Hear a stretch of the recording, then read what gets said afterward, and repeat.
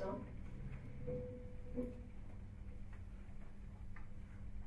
Tēnā koutou katoa, ko Diane Bellamy, Chair of the Otepoti Interfaith Council. Tēnā koutou, tēnā tātou koto. Let us pray. We begin our prayers with some psalms from the Christian Bible. I will instruct you and teach you in the way you should go. I will counsel you with my loving eye on you. Your word is a lamp to my feet and a light to my path. The following verse is the basis of a hymn I sang at my Catholic confirmation ceremony in Melbourne many years ago. I have been a happy migrant to this beautiful city for over 18 years now, working as a registered psychologist. But the fruit of the Spirit is love, joy, peace, patience, goodness, and faithfulness. On behalf of our council, I pray that you find the common ground between you to lead our community with kindness and wise judgment, so that we may live in harmony and peace together. No matter how diverse our backgrounds, faiths, values, and cultures. This is what we strive to demonstrate in our Interfaith Council. I leave you with the gift of a 2023 calendar from the New Zealand Religious Diversity Centre, which has the theme of light. Each month depicts a different faith with a picture and quote about the concept of light.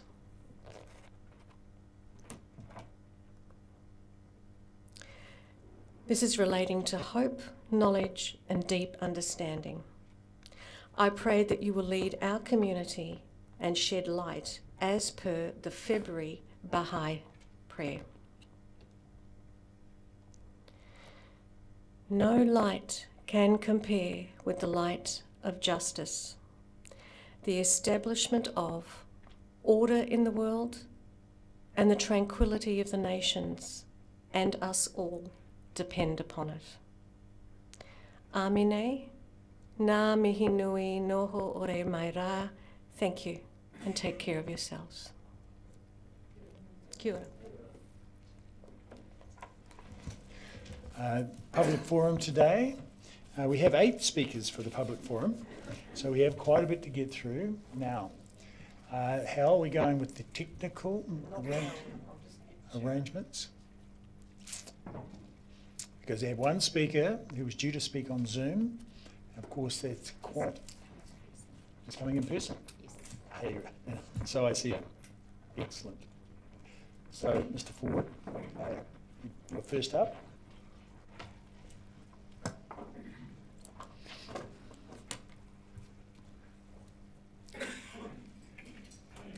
Welcome, Mr. Ford. You have 5 minutes to speak.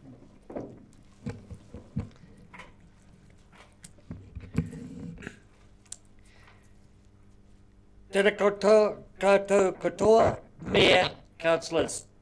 I wish to begin by congratulating those councillors who have been elected for the first time, including, as I see, Councillor Lucas, Councillor Mandy Mayhem, Councillor, sorry, I can't see you there, Gilbert, sorry, I can't see your name, Blade, and also those who have been, and also Councillor Weverall. Greetings. And also congratulations to those who have been returned, and also a second time round for Councillor Ackland. Nice to see you all. I want to begin today by talking on behalf of Disabled Persons Assembly about our feelings regarding the proposed George Street changes, the review of the George Street changes. Farmers Block on George Street, as I found it, and as have others, is way more accessible than previously. Personally, I absolutely love it, particularly with the fact that I can, as a wheelchair user, far more easily navigate it than I could the existing block. Personally, when I've been in town and had some time, I'd like to go back to the newly renovated part of George Street again and again. I just absolutely love it. It's a really good investment. Yes, there are teething issues, as far as I understand, have been disclosed in the media. For example, the electronic sensor, which is supposed to pick up traffic coming in and out of George Street, isn't working properly. It's not properly aligned from what I heard. So that issue needs to be fixed. There are other issues that will need to be fixed, but it doesn't need a full review to enable that to happen. That is my first argument. Oh, excuse me.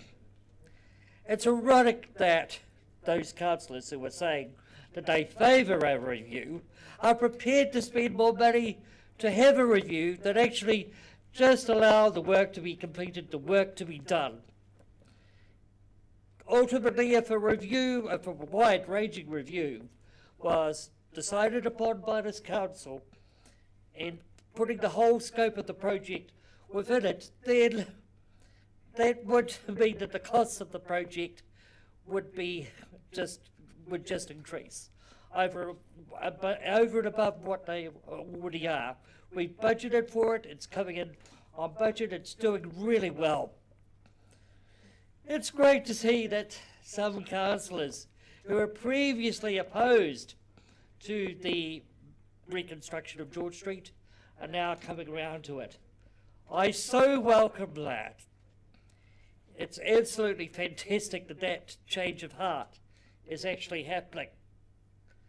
Put simply, the improved accessibility of George Street is something that I and other disabled people cherish. We, as DPA, alongside other community organisations, have excuse me, fought so hard for this to happen. It would be a real shame if a full-scale review was conducted. I would like to see the George Street changes progress. Any changes that are needed, they don't need a review, they just simply need to be worked in as the work progresses, as the construction proceeds. Please don't undo the work, which has already been done by so many, and will in time benefit so many. Mayor, I'm now able to take questions.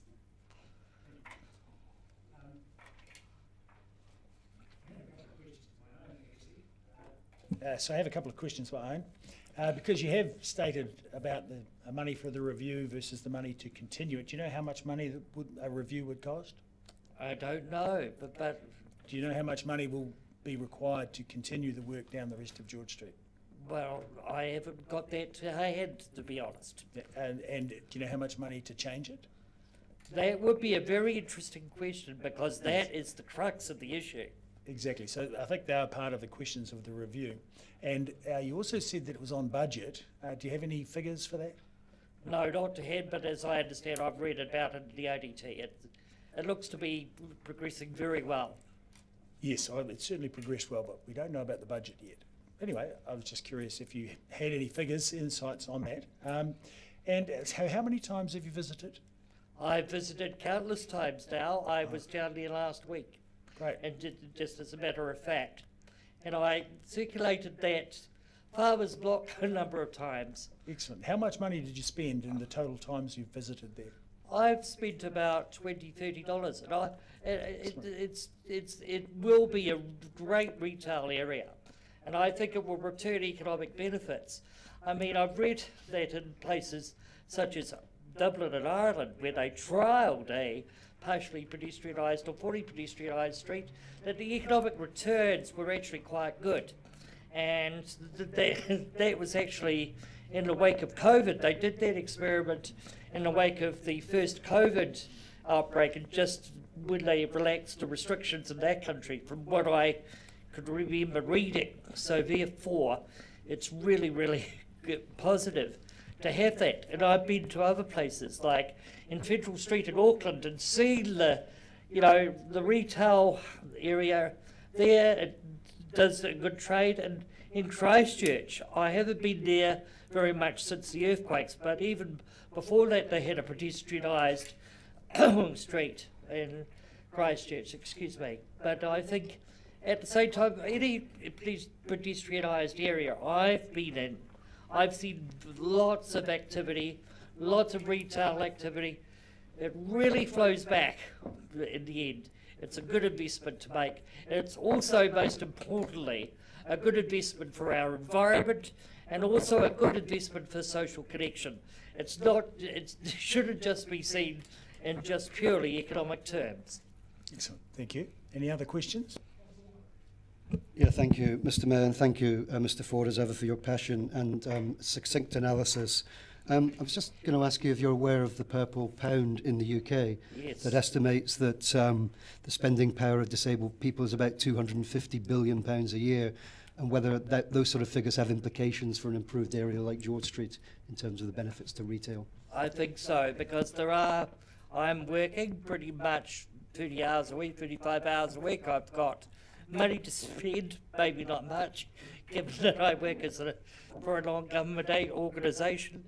But at the same time, it's about, I think I've seen the figures for, globally, and I think it's around $1 trillion. So let's just take an example of that. When I see a lot of cruise ships coming into town, there are a lot of disabled people. There are people who mobilise using wheelchairs, crutches, mobility walkers, scooters, and even there are permanent residents here of Dunedin who do the same and who spend. But those cruise ship passengers bring a lot of dollars to Dunedin. They spend on our main street. The improved experience that I've encountered on the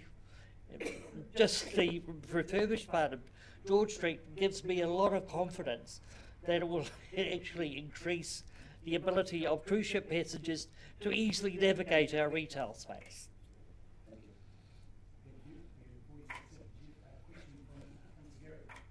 Very quickly, thank you, Mr. Ford. In practical terms, what is your journey like now compared with how it was before the changes? I'm able to just very easily cross without the guttering of old, I'm able to just easily cross the mobility curb cuts. It's just brilliant. I'm able to do that. I just feel so liberated.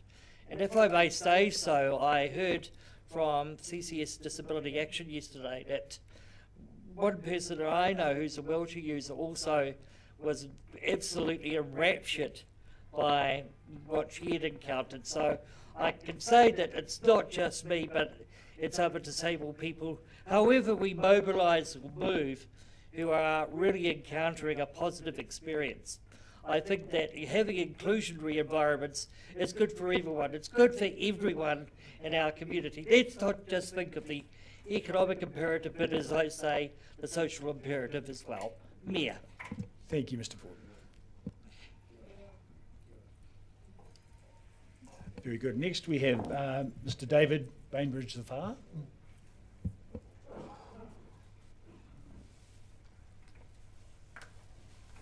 The floor is yours. You have 5 minutes. Sure. Kia ora koutou. Thanks for inviting me to talk today at Public Forum. It's nice to see many of you again. I'm going to be talking today about free public buses. Now, I'm not talking on behalf of an organisation or a group. I'm also not talking as a bus user. I don't use the bus, and if buses were free, I still wouldn't use the bus. But I do think my rates should go towards making buses free.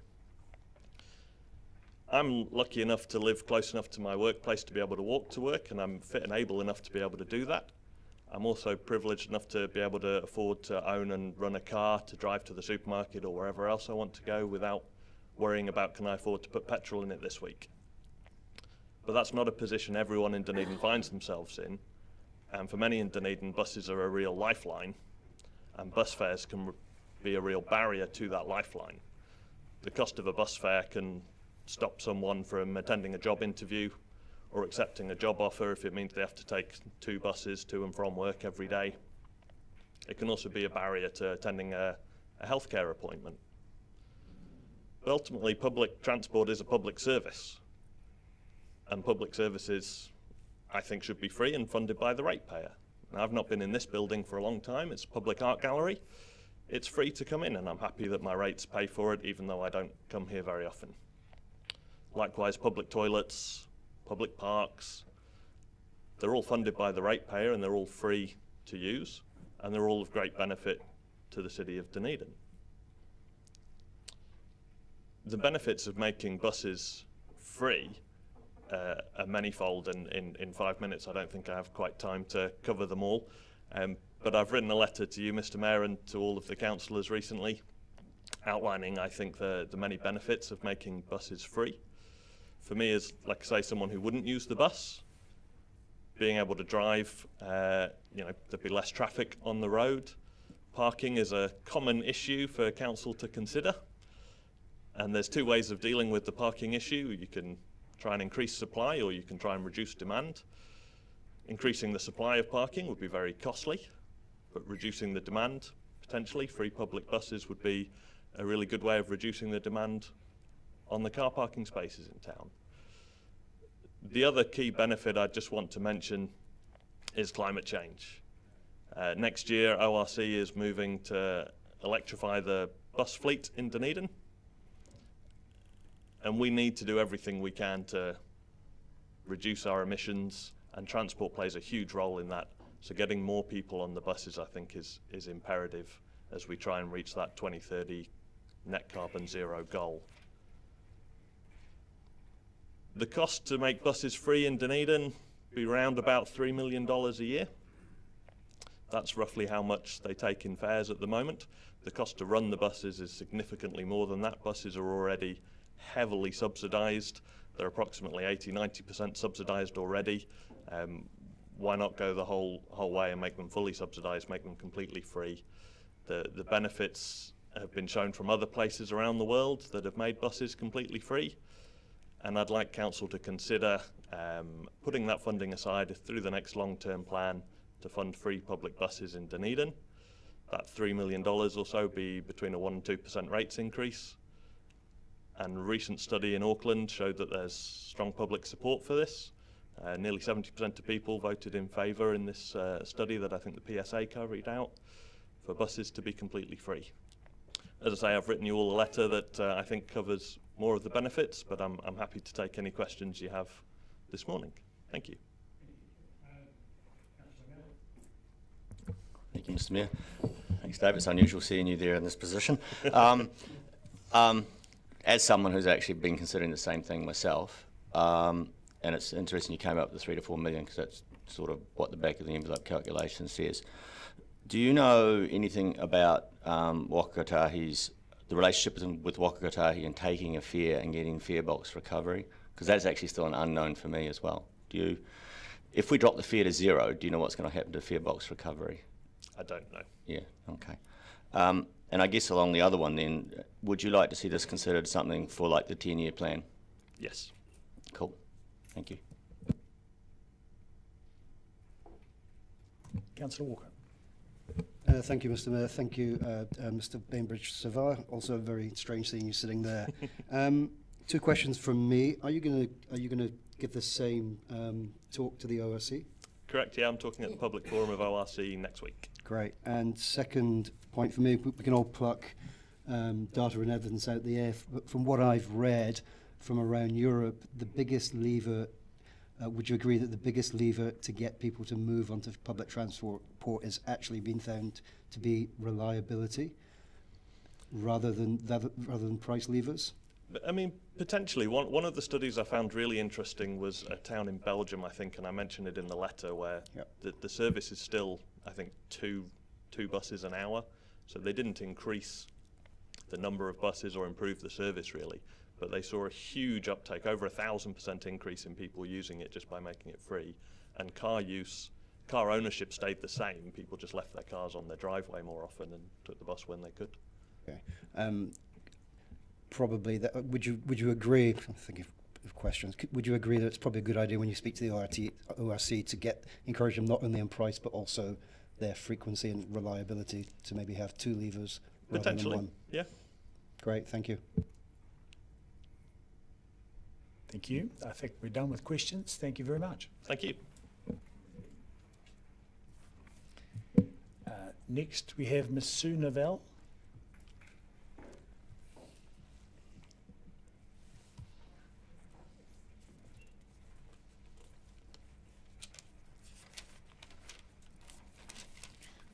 Welcome, Ms. Novell. The next 5 minutes are all yours.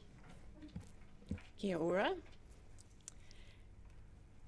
I'm a member of Senior Climate Action Network, and our focus has shifted from raising awareness about climate change to the immediate challenges of addressing underlying causes and to local responses. Climate change and the underlying cause of overshooting of planetary limits are the biggest threat to the future well-being of all communities, including Dunedin. We are here to support the Council's ongoing efforts in addressing these issues.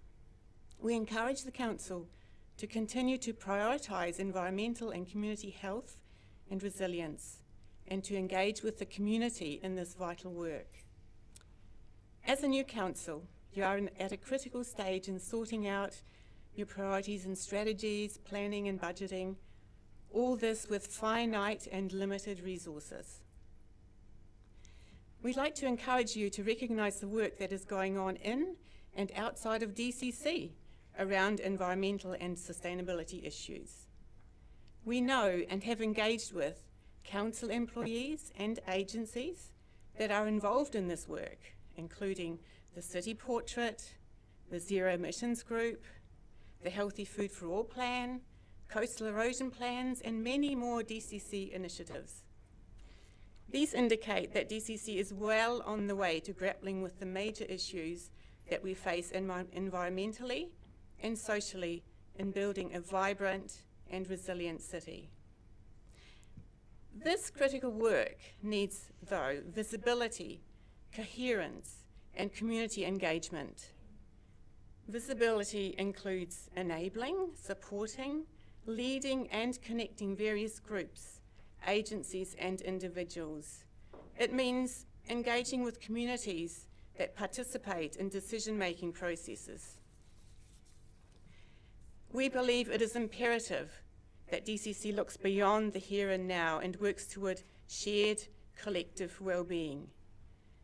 We ask that the Council's emphasis and support of economic and business activities is primarily the delivery of enough of the basics that people need so that our city can thrive collectively. The basics are healthy biodiversity, clean water and air, and enough food for all. Coupled with this, support for and provision of adequate shelter, housing, good health, social connections, and equity. Besides protecting and growing biodiverse natural spaces, we urge the DCC to invest in local, small-scale, sustainable activities like agroforestry farming, regenerative growing of grains, fruits, seeds, and vegetables, flour mills, bakeries, leather, cloth, cheese and basket making, potteries, woolen mills, passive house building, etc.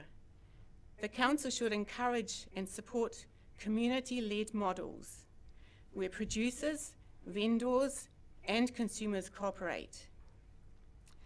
We recognise that you cannot be all things to all people, but supporting these local activities can help achieve the major initiatives and goals in your plan, we believe. The DCC and various community groups will need to plan and act together effectively. We ask you to prioritise setting up a physical hub or site to connect key resilience builders, including DCC staff working in this area, and facilitating public forums to connect and work together on our dilemmas. This will enhance and progress the vital work towards local resilience that DCC already has underway. In conclusion, we know, and you know, we are living through a time of rapid and complex change with unique challenges. Hence our plea to consider a significant shift in priorities that are coherent around sustainability and resilience. Thank you. Thank you very much. We have a question from Deputy Mayor Barker. Kia ora. So I have a couple of questions. Last year you gifted Council a plan for climate change action during the LTP. How's that progressed for you? We have been talking with different groups in DCC, and that's been very enlightening because you have a very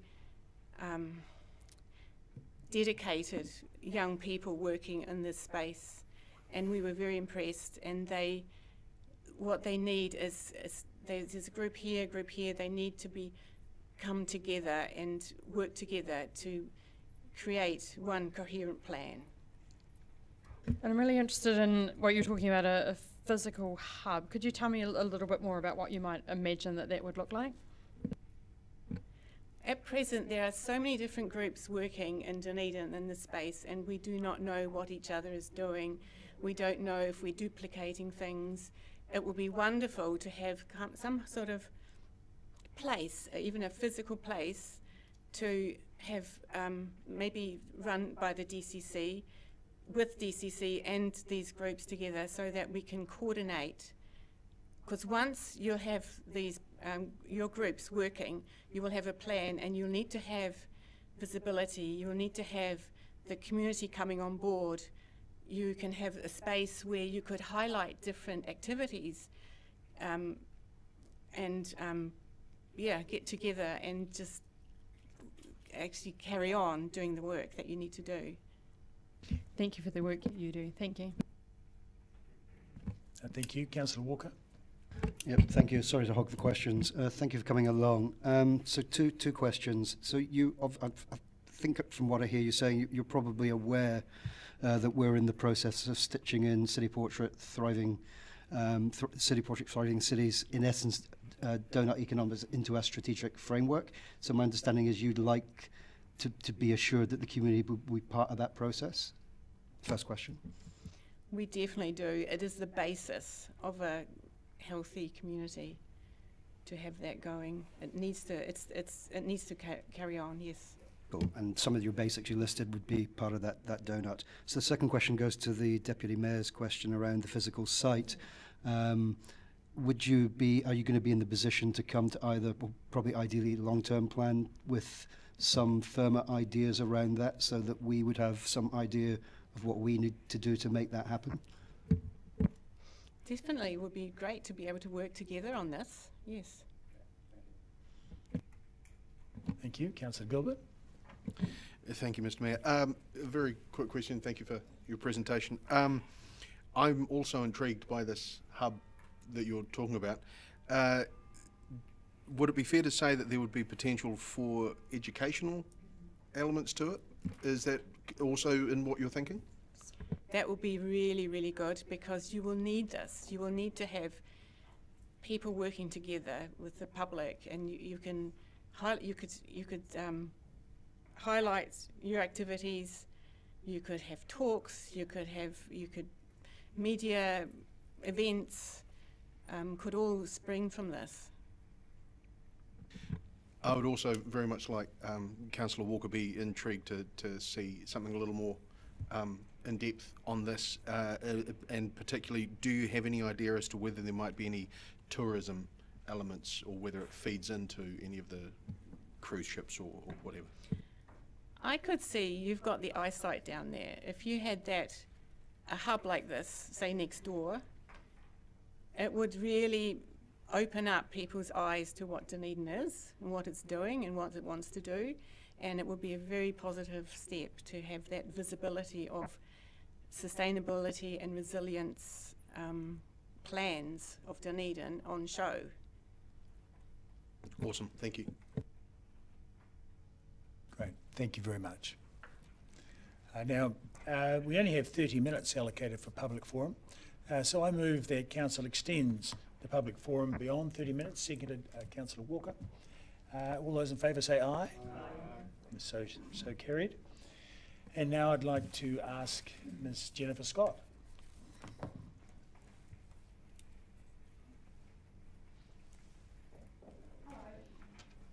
Thank you, Ms. Yes, the next 5 minutes are all yours.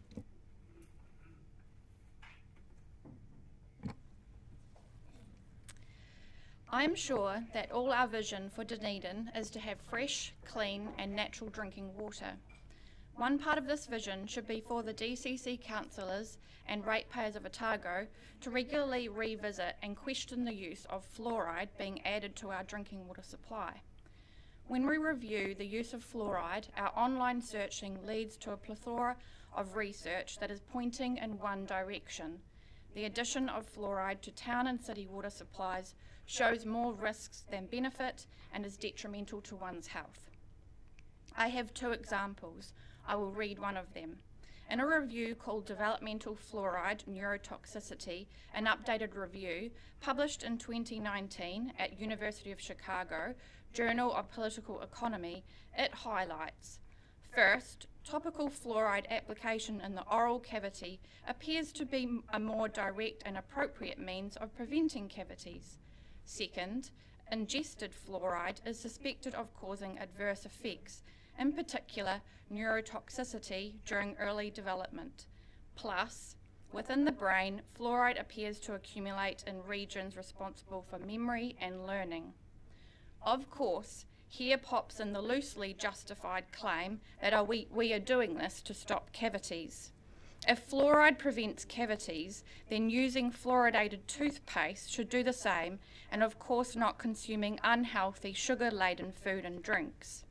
In addition, only a very small percentage of fluoridated water will actually touch people's teeth when swallowed. This fluoridated water is consumed by people internally and is used for cleaning, showering, watering gardens, and then ends up downstream. So where does the fluoride added to our water supply come from? Looking to the supply chain, we are shown that it is a toxic, polluting waste substance, which is sold to cities for large-scale industries to get rid of its waste product. This polluting waste product is not naturally occurring and is a combination of both hexafluorosalicylic acid, also known as hydrofluorosalicylic acid, with labels reading toxic, do not take internally. It is highly corrosive. The other, sodium silicofluoride, which is toxic by inhalation, in contact with skin, and if swallowed. More about these chemicals and additional information can be found on the website Fluoride Free New Zealand. So where do these chemicals come from, you may ask? Large industrial and mining companies need to separate fluoride, which contaminates the initial substance they are after. For this, they may use sulfuric acid in the separation process. This in turn causes the fluoride to vaporize, creating highly toxic gaseous compounds called hydrogen fluoride and silicon tetrafluoride. The toxic fluoride chemicals used to be released directly from the smelters of mines. However, this causes significant damage to the surrounding environment by it being exposed to the poisonous gases, leading to fluoride poisoning. In order to stop this, now the toxic fluoride chemical vapours may be collected, then repackaged in large industrial drums, and then sold to cities who dump it into their own water supply. This is called water fluoridation. If this wasn't put into our water supply, this would have to be disposed of as a hazardous waste product. The companies who produce this would be paying significant fees in order to get rid of it. So here is the inconvenient truth. This act of dumping hazardous waste into a water supply would be by some called mass medicalisation and or poisoning. Would individuals still be keen on consuming it if they knew it was a poisonous, polluting waste product? So my question is, should it not be up to individuals within their own homes to decide if a toxic waste substance should be added into their drinking water? The amount of money spent towards the purchase and distribution of the waste product fluoride could be better spent subsidising household rainwater tanks. This will not only allow residents to feel more self-reliant, but will also lessen the demand on our city water supply. In our vision, by removing toxic waste products and providing subsidised rainwater tanks, we will be well on the way to a more intelligent, sustainable and environmentally friendly future for all. Thank you. Thank you, Ms Scott. That's well timed. We appear to have no questions, so thank you very much. Oh, no questions. Fair. Next we have Ms Linda Buxton.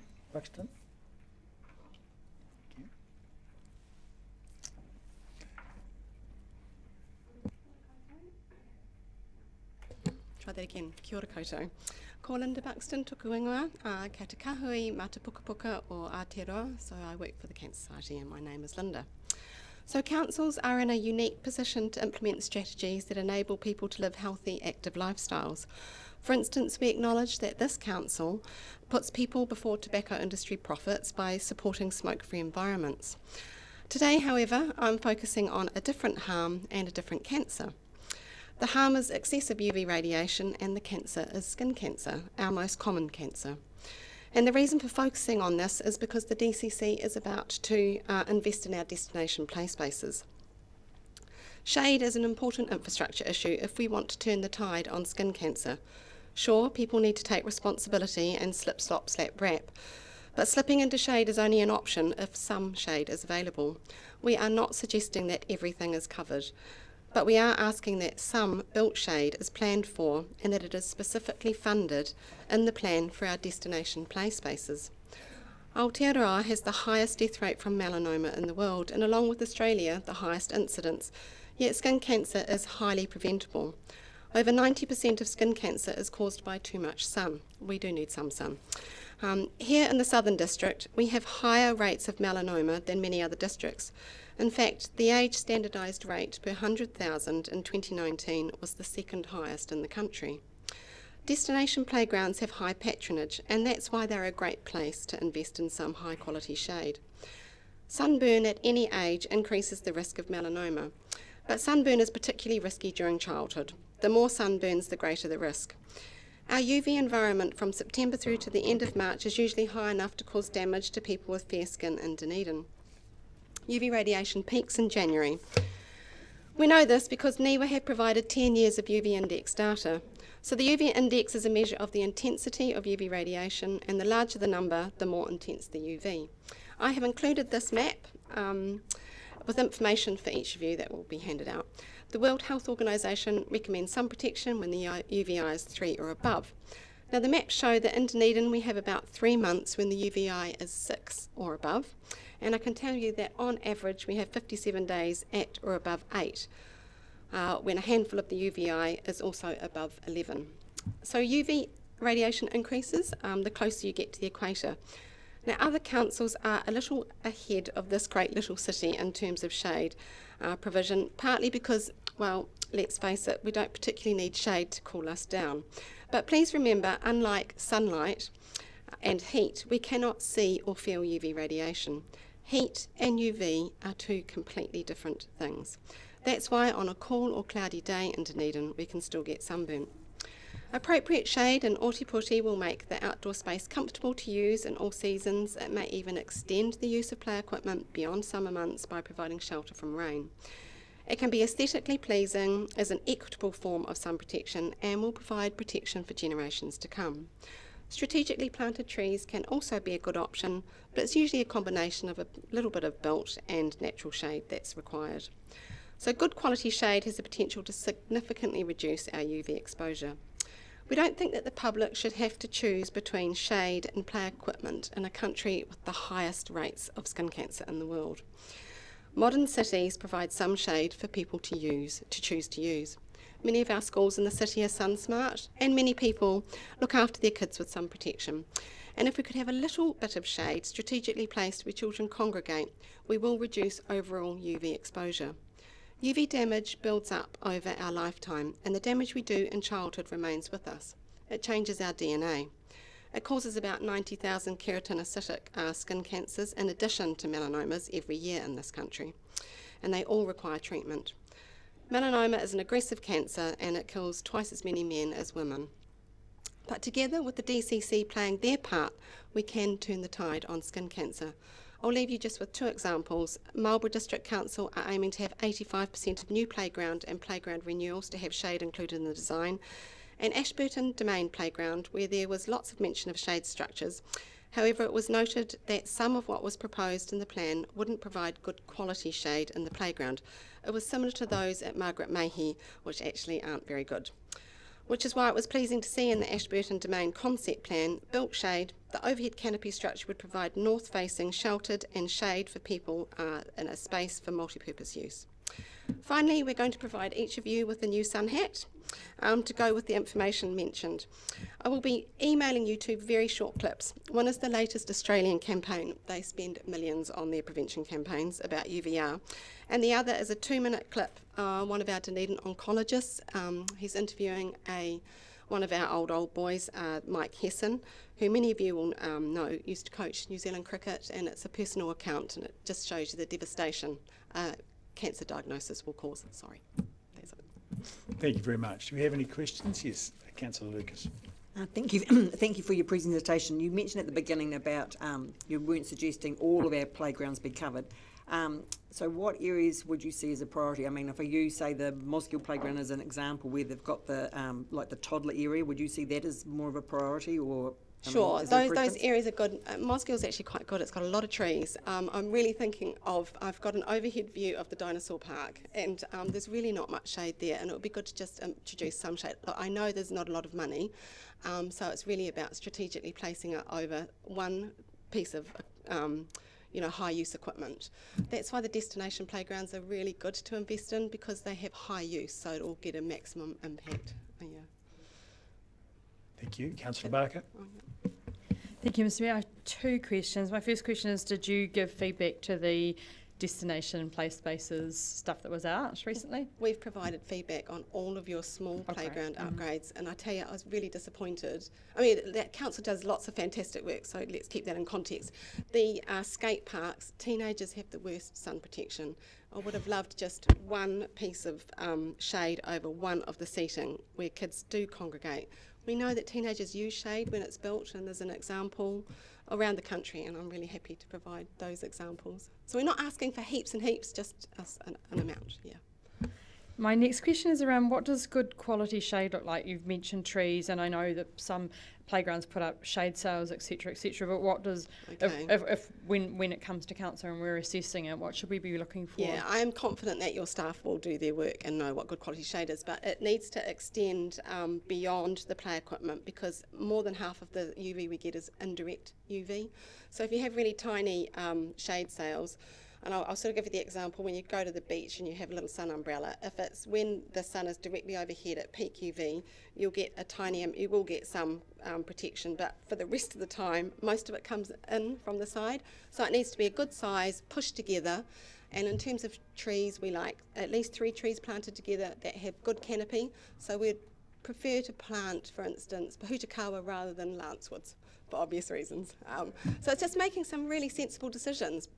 Use the existing shade that's there from trees, and maybe put 1 or 2 of your seating in shade. Doesn't all have to be there, not everyone will want it. Okay, thank you. Still more. Yeah. Councillor Walker. Yeah, thank you, Ms Buxton. This question may be to the CEO of the staff. Assuming that obviously the destination play spaces work will be informed by the consultation that's come in from the public, so there's no reason why this request can't be progressed if that's part of what is feeding through. I can't answer that until I haven't seen the submissions on the destination playground. You've got 3 rounds of submissions. You've only just started. It's ongoing. Yeah, so it's ongoing. I would just say that you guys did do a questionnaire and ask people about shade versus play equipment. If you look at that question and put it through people who know how to ask questions, you'll see that it really made people want to say you need play equipment. They put all the cost of shade in and said that we wanted everything covered. So it wasn't really a great reflection. There's lots of examples where the public have said they would like some shade. yeah. And one more question from myself. By skate park, do you mean the one in Wharf Street? There's the skate park, Other side the of one the in road. Mornington, is it?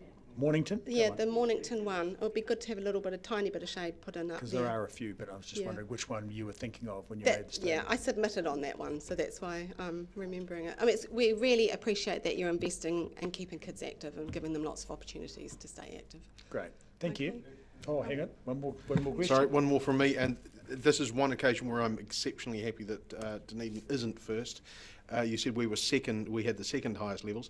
Who does have first? I'm just trying to figure out whether it's that they're further south, further north, something that they're doing. No, well, I mean, they're way out. Taranaki are way out ahead, and then we and the West Coast and another area we did top them, but we're all kind of about the same. But we're always over halfway above, and it's because we don't have the hot temperatures, so people don't think about it. We also have 4 seasons in a day. We also have a population with a lot of fair skin, so yeah, and probably a population that's ageing. So all those things.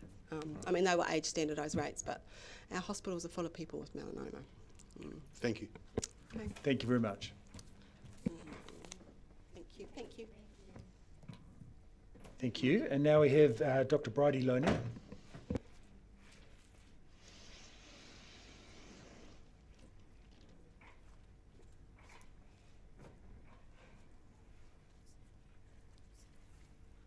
Kia ora.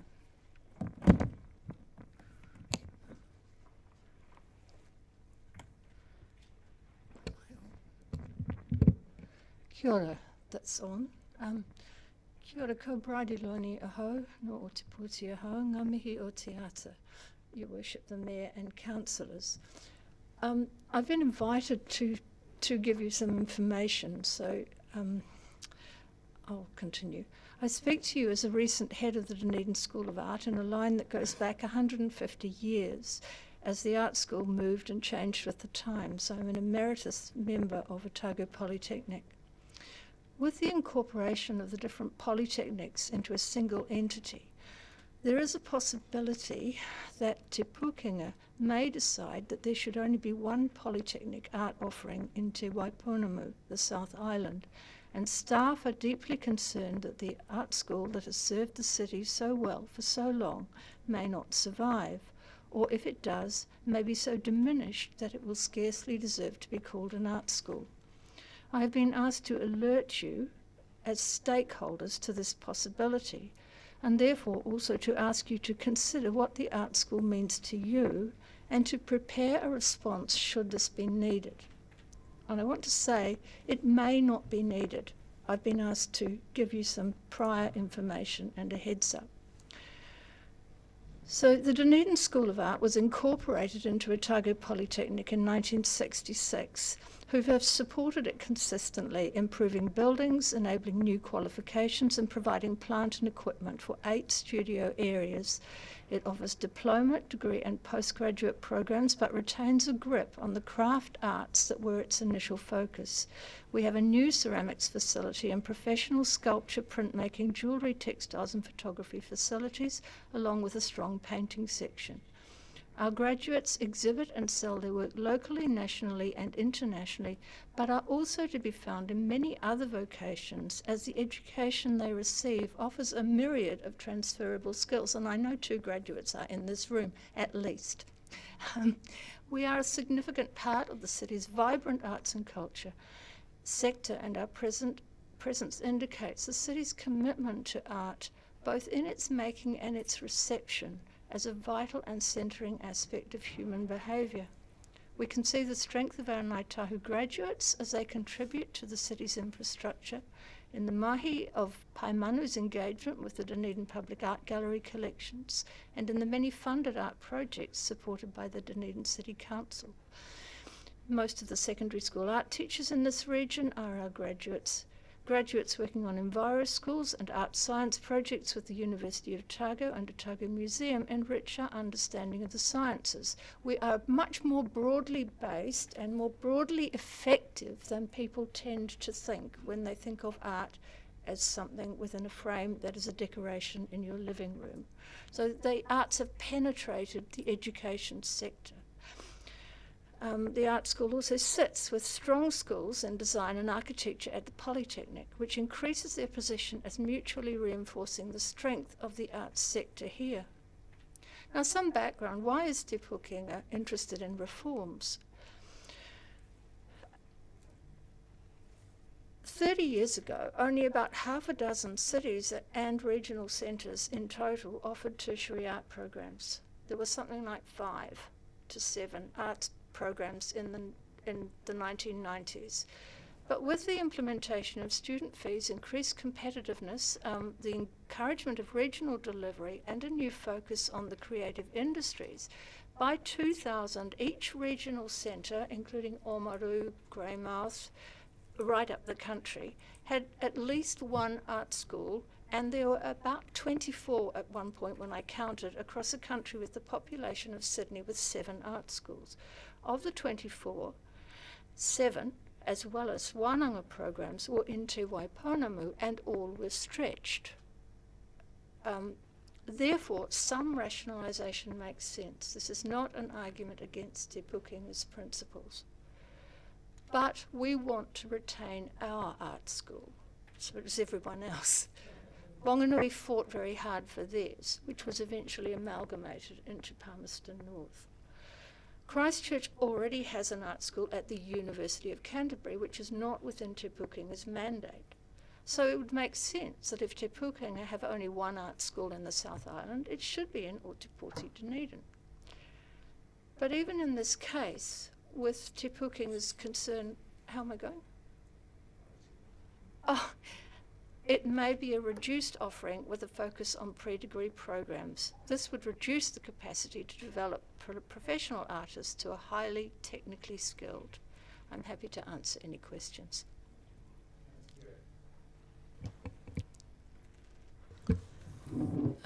Bridie, thank you for coming to talk to us today.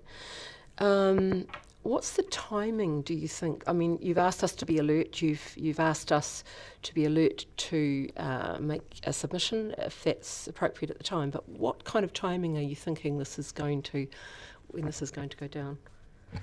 I think possibly after March, after the end of the financial year. Te Pukenga, who's focusing at the moment on the upper levels, will start to address the delivery of programs. They've been remarkably slow. I mean, we've been sitting with vague threats for about 3 years now, but life goes on, which is in fact also very stressful. But I would say after the end of the financial year. Thank you. And my subsequent question would be, how will we know? How will we know that this is about to happen, and we should, as stakeholders, give our view? We will alert you. Thank you. Thank you. Councillor Houlihan. Thank you. You mentioned that this has been going on for a long time. What impact does that have on the staff and their well-being? The staff are very concerned, because of the ongoing problem with competition and the number of students dispersed across the school, all art schools have been under stress. Because they're squeezed to deliver what they can with a diminishing number of students. Because there should be some rationalisation. There should be fewer art schools, but don't take ours away. So the staff are, this pressure has increased, a continued pressure for the last 15 years. Right now they're very anxious. Obviously talk about our art school, well, over the years, given you were the head of that school for a long time, would you say our reputation is sought after and people come from outside Ōtepoti Dunedin to come to the school because of its reputation? I think about 40% come from outside, and they come for all sorts of reasons. They come for the student life. They also come for the workshops. We have a very strong ceramics section, which actually primarily offers 2-year diploma programs. Now that's what Te Pukenga wants to deliver. It wants to deliver skills. We also add to that degree and postgraduate programs. So they come to us to extend the skills they have. I mean, it can be played in different ways. We can agree with Te Pukenga that we will reinforce the delivery of skills and actually increase. We don't have a diploma in jewellery. It would be very sensible to have it. I'm no longer a member of the school. I'm an emeritus, okay. I'm not writing their policy. But it would be very sensible to say, extend an arm to Te Pukenga and say, yeah, sure, let us help our diploma and skill-based delivery, but let us keep our degree and postgraduate programs because they grow off those. Do you understand? Yeah. So, I mean, a handout, and you know. Thank I you. also have a question. Do you have a art school preservation action plan? We're building a strategy, which is what you're saying, and we have different groups who are involved in, like a foundation group, this group within the school. We're building one, but it needs to be reinforced. Thank you. Sorry, what do you mean by reinforced? It needs external support from you. Are our stakeholders, you know, and I think the issue of who are the stakeholders for something as broad as an art school isn't quite understood. Because we've been here for 153 years, people take the art school for granted and assume it will go on. So actually, I'm asking you as stakeholders to think about what the art school means to you and help us with that strategic direction. Okay, thank you. That's great.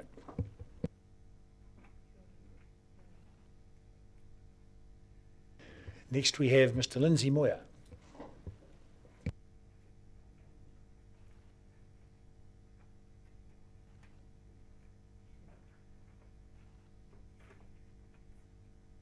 Morning to you all. And the public gallery. Excuse me, couldn't you push the button? Yes, there we go. Thank you. Morning to you all and the public gallery.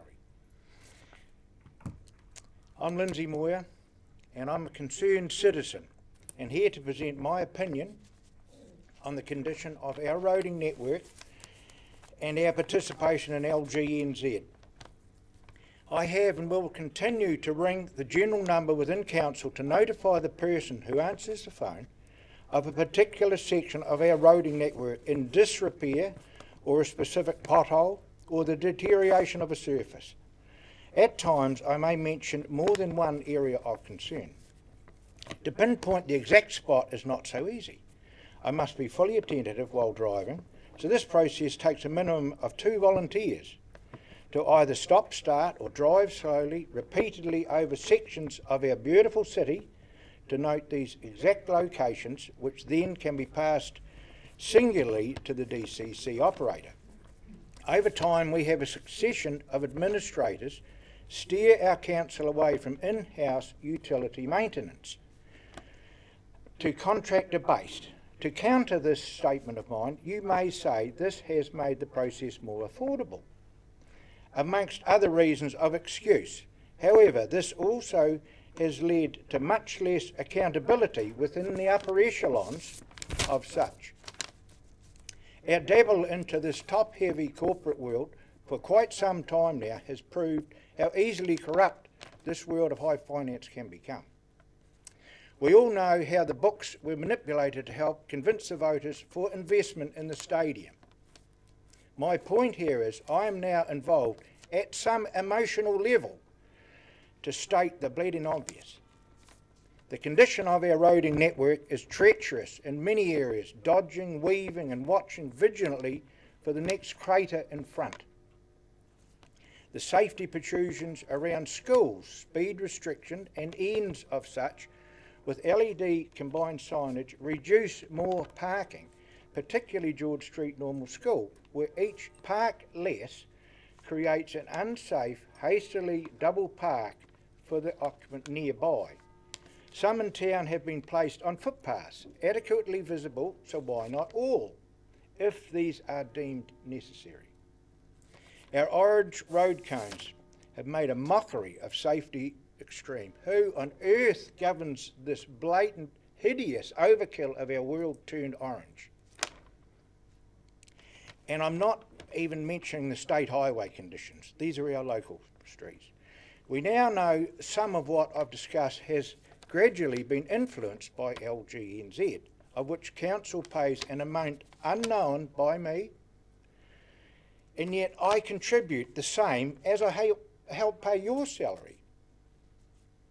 I want you folk to cancel our connection with LGNZ, which is coerced by central government to introduce a number of initiatives, the Three Waters being one of such, amongst others which we do not need or want. This Three Waters in particular will strip this council area, myself included, of our huge asset base involved over a broad area to be included and governed from out of town. The pittance we would be paid for this asset would be borrowed money, we're told, of which we would pay out of our general tax take. Lunacy in the extreme, accountability unknown, but certainly farther out of town than this office would normally provide. I love this city and what it provides mostly, and I want to help make it particularly possible for our existing residents to enjoy such also. And there's a leak on the spouting as I walked along, just right in front of the town hall actually. Stop this connection with LGNZ. Thank you for your time. Thank you, Mr. Moore. We appear to have no questions. Thank you. Thank you.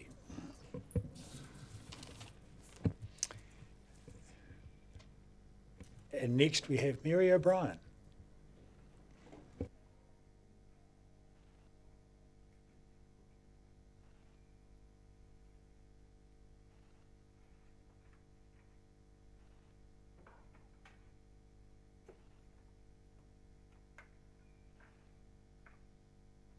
Welcome, Ms. O'Brien. The next 5 minutes are all yours. Thank you. Good morning, Your Worship and Councillors. I would just like to thank the Council for this opportunity to appear today, and in particular, during the past consultation time, I would like to thank the councillors who have interrupted their busy schedule to meet with us, and also the Council staff who have ensured that the consultation process around George Street has been accessible and has resulted in a accessible planning and design process. I'm the Access Coordinator at CCS Disability Action, and across New Zealand we support over 5,500 people. Oh, thank you. And we also provide significant advocacy for disabled people. We are really pleased to report that we have received positive feedback regarding the Farmers Block. It is a marked contrast from the high volume of reports that we received from people who could not access or felt unsafe in George Street. I'm just going to quickly outline some of the key but very practical factors that make George Street accessible. The Farmers Block is welcoming. Internationally, this is regarded as a key success factor for shared spaces. The presence of accessible mobility parks will allow people to access the CBD. The level service allows people to walk comfortably without pain or fear of slip, trips and falls.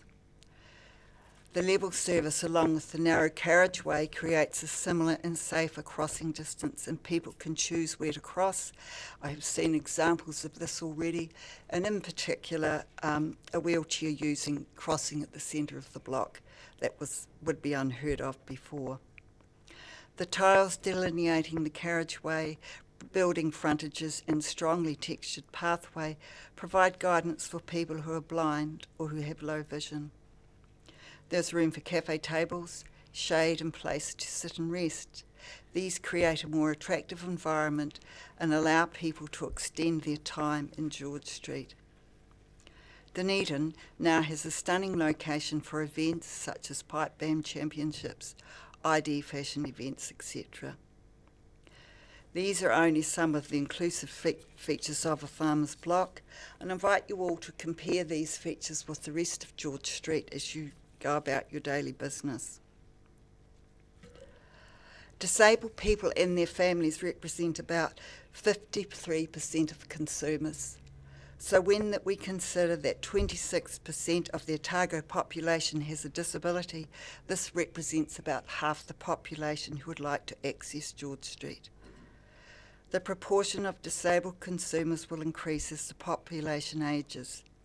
56% of the New Zealand population over the age of 65 has a disability. This includes groups such as baby boomers who are keen to get out there, enjoy life and spend their savings. A tangible example of this is the predicted increase in mobility park permit holders in the city. In 2018, 4,500 Dunedin City residents held a mobility parking permit. It is estimated that this will increase to 6,500 in 2023. There is little New Zealand evidence regarding the consumer spending of disabled people. However, in the UK, the Purple Pound, which has already been discussed today, estimates that 75% of UK disabled people and their families have walked away from a business because of poor accessibility or service. By not being accessible, it is estimated in the UK that high street shops miss out on about £276 million a month, and restaurants, clubs and pubs will miss out on £163 million a month. At 1.3 billion people globally, disabled people represent more than 1 in 4 of the planet, a market larger than China. In addition to this, Barclays Bank states that no business can afford to ignore the 12 billion disabled people contribute to the tourism industry, and its guidance to consumers states that where everyone is welcome, everything is possible. New Zealand evidence regarding community exclusion indicates that the potential loss to the business sector by excluding disabled customers is similar. Analysis of some New Zealand shared streets spaces demonstrate increased participation. Fort Street is a network of shared spaces off Queen Street in Dunedin. Following the upgrade there was a 54% in pedestrian volumes and a 47% increase in consumer spending. Jellicoe Street in the Wynyard Quarter also reported a 129% increase in pedestrian activity and a 69% in cycle volume and a 57% increase in bus ridership. I'm sure many of you have visited. How are we going? Can I have 1 minute? We think the Farmers Block is attractive and accessible, and it is a success. To review it for a second time or make significant changes would be a retrograde step, an unwise expenditure which would result in the exclusion of a significant group of people who contribute to the economy and the life of the city. Thank you very much.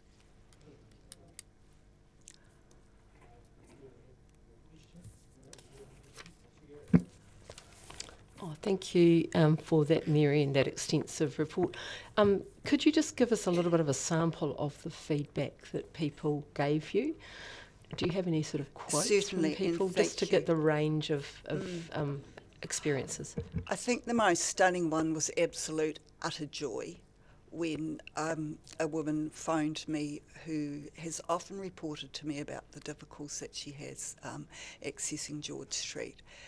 And I said, what can you do that you can't do before? And the answer to that from that person was everything. I've also observed in just short trips down George Street, more people, just more people around. As I've already mentioned, a person in a wheelchair propelling himself across George Street, that's just totally unheard of. And that probably you think, oh, well, that's okay, so what? But the fact is that often for example, wheelchair users and anybody who's not well, energy is a key contributor to where they choose to go for the journey.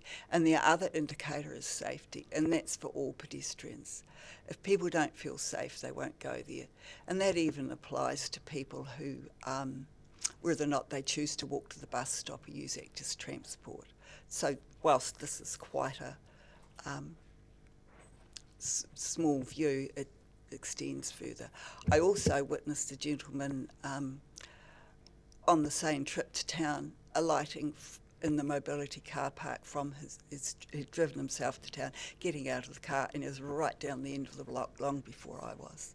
Thank you so much. Yeah, thank you. Thank you. Councillor Melly. Thank you, Mr Mayor.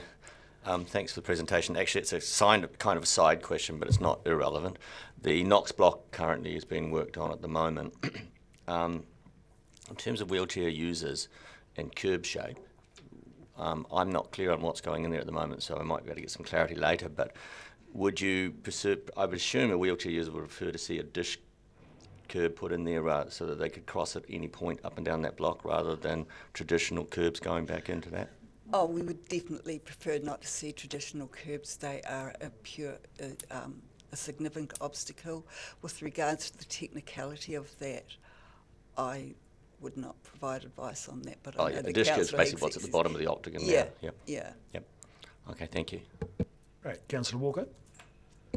Yeah, thank you. Thank you, Mr Bryan, for coming in, and thank you for giving me your time a couple of weeks ago. I'm going to be very careful here because I don't want to misquote Mr Ford, but I think he said he felt liberated. Is that a sentiment that you're hearing from? Oh, totally, absolutely. And it's not only here, but that's common feedback across the country and across New Zealand when a well-planned and well-designed shared space is developed. No, it's pretty liberating to be able to make it. It's about choice and control, and inaccessible communities totally reduce choice and control for people. Thank you. Councillor Witherall. Thank you, Mary and Mr Ford. I enjoyed listening to your recommendations and that you really like George Street. As a stakeholder, I've been somewhat criticised over the design of George Street, and I'm wanting to make the city welcoming for all. I do believe you can also paint the worst house on the best street and people will say it will look good. However, it needs to function as well. Are you happier with the width of the footpath? Is that a main thing, or the removing of curbing? Is that what you really like the most, or the planting? I go back to the design of it. I've been witness to 3 able-bodied people falling over in the last 10 days over the same obstacle. So I think, unfortunately, there are things that need to be tweaked, and I think it's a good thing. But when it comes to the design, the width of the footpath, is that a main concern to you? As with everything else, it isn't one particular feature that makes the success of anything, and it's a combination of all of those things, particularly the space. And it's space for people. People actually just want to thrive and have a good life. And when we've got that room for people to come in and move around, some of the images that we've seen on the George Street newsletter show a lot of people moving about. Obviously, with everything, there are going to be the odd hiccup or teething problem, but they can be managed, and they're not significant. I think it's also a place of beauty now. I was beginning to think when I walked down George Street that it actually looked a bit embarrassing in comparison to other places that you go. So it's this whole thing about creating an attractive environment where you see lots and lots of varied people and they feel safe and are enjoying themselves. And I think that in those first weeks we've got that evidence in George Street. I personally am not in favour of people crossing the street mid-block when traffic is involved. However, there's also a question in regards to mobility car parks. We have 2 mobility car parks on both on the same side of the road. Would you like to see them on both sides of the road opposed to one side of the road? I had a comment from a lady the other day in regards to she has a handicapped daughter and who doesn't drive. She brings her into town. Would you like to see that risk taken out by having a mobility park on the other side of the road? I understand that that's in the plan, so that there'll be some on either side of the road. So then it depends on the makeup of the people in the car. If the driver's disabled, then they can get out on the side. If it's the passenger, then they can park on the other side and get out. The other factors that make it more accessible and safer for people using those parks are just the general room and the width and the slow movement of the traffic. So people are able to see and predict, and you can also predict when the light's going to go red and then a light from the car. With regards to mid-block crossing, pedestrians have priority in shared spaces. And to be honest, that's a bit of an individual decision. Some people would never dream of it and would go to the lights. Others who are conserving their energy and those sorts of things. And it's a really, really important thing to note that in New Zealand we have a significant body of research around community exclusion of disabled people.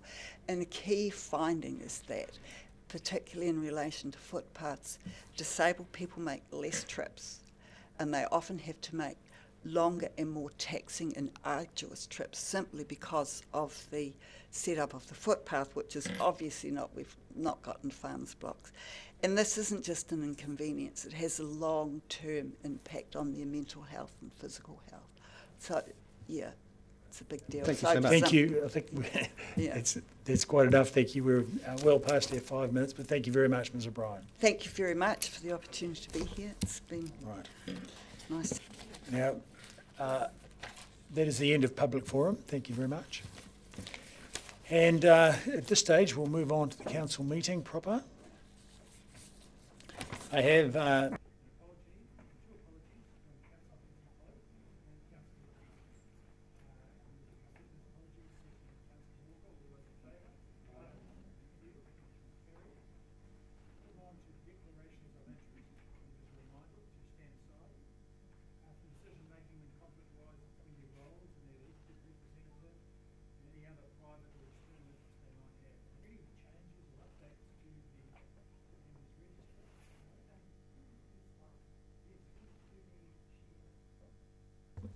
Deputy Chair of Keep New Zealand Beautiful.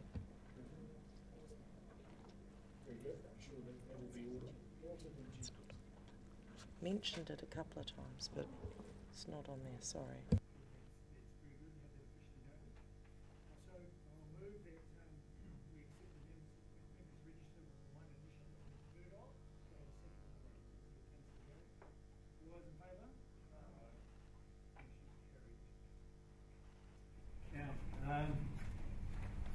Moving on, we have the confirmation of the minutes from the ordinary council meeting of 8 November 2022.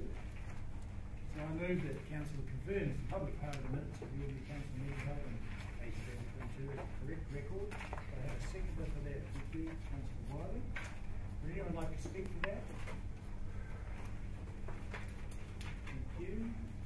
Before I put the motion, all those in favour say aye. Aye. Against? Carried. And now we move on to reports. The first report is item 6 on the agendas. This is action from resolutions of council meetings held on page 23 of the agenda. Ms. Graham. Yeah, I'm happy to take questions, Mr. Mayor. Do we have any questions of that report? We have no questions. I now move the resolution that council notes the open and completed actions from resolutions of council meetings as attached. Is there a seconder? Thank you, Councillor Mayhew. Anyone want to speak to that motion? No? I'll put the motion. All those in favour? Say aye. Aye. Against? Carried. We move to item 7, Forward Work Programme, which is on page 29 of the agenda. Ms. Graham will speak to the report. And happy to, again to take questions. Yeah, thank you, Mr. Mayor. I just have one question around it's on page 37 around variation 3. and the indication that the issue and options identification is next year. My question is there an opportunity after that issues notification to include issues that may have been missed? I mean, and I'm thinking specifically, I'll give, for an example, would be the requests we've had from the live music community around noise installation. Is that something that will be part of V3 or can be stitched in? As it happens, Mr. Freeland is here, and with the leave of the meeting, I'll ask him to answer this question. Thank you. The live music action matter is already partly to be addressed through variation 3 and considered. We have a long list of items for variation 3, and the closer we get to notification, the less able we are to consider new items, but that's definitely something which has been addressed to a certain extent already.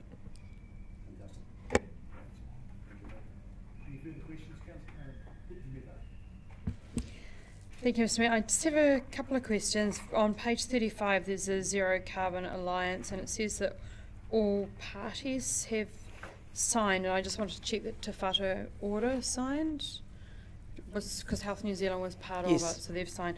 So, and then my next question is around last time we had forward work programs for a lot of the committees, and as they're changing, will those forward work programs, will they come into council or will they go to new committees? Just to follow up on some of the actions in those. So the plan is, once we've recast the delegations, we will then correspondingly recast the forward action items to match the right committees.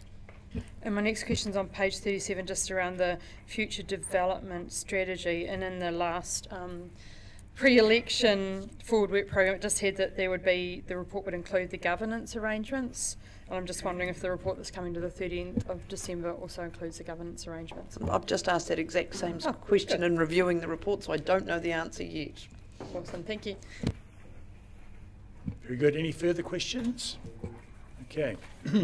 In which case, I'll move that Council notes the updated Council Forward Work Programme as shown in Attachment A. Mr. Seconder, Councillor Walker. All those in favour? Against? Thank you. The motion is carried. So now to item 8, which is a submission on the National Direction for Plantation and Exotic Carbon Afforestation, page 39 of the agenda. We have Mr. Drew and Mr. Freeland, perhaps Ms. Katie James, no? Mr. Mayor, Katie James is unfortunately the principal writer of this report and also unwell today, so I shall do my best. I'm sure you'll do a wonderful job. Are you happy to take questions? Happy to take questions. Okay. Do we have any questions? Deputy Mayor Barker. Thank you, Mr. Mayor. Just one question. Usually we have someone that might speak at these, and I notice this approves the submission, authorises the CEO to make minor editorial changes. Was there the opportunity for perhaps someone from council to speak to the submission?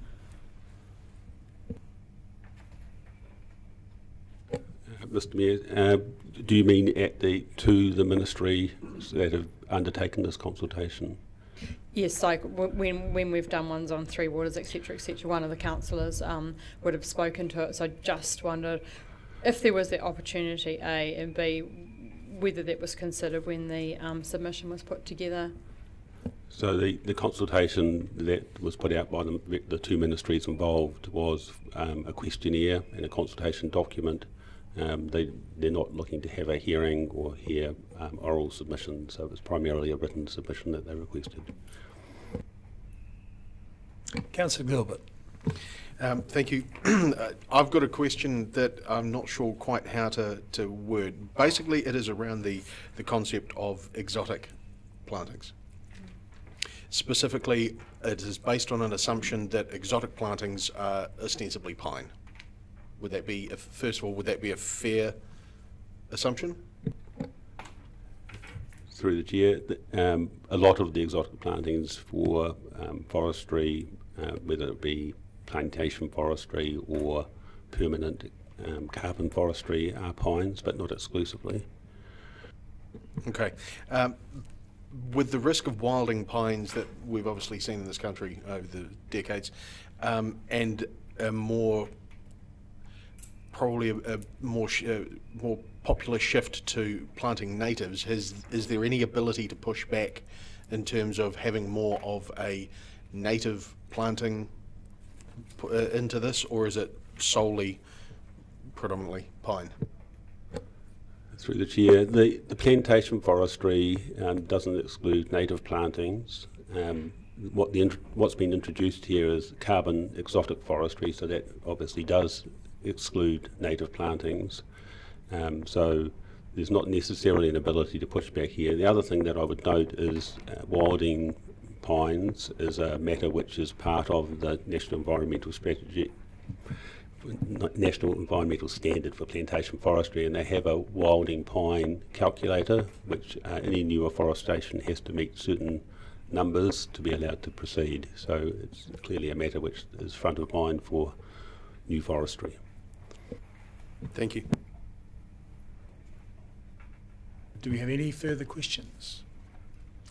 Would someone like to put the motion so that they get to speak to it? No? Councillor Walker. Have you moved?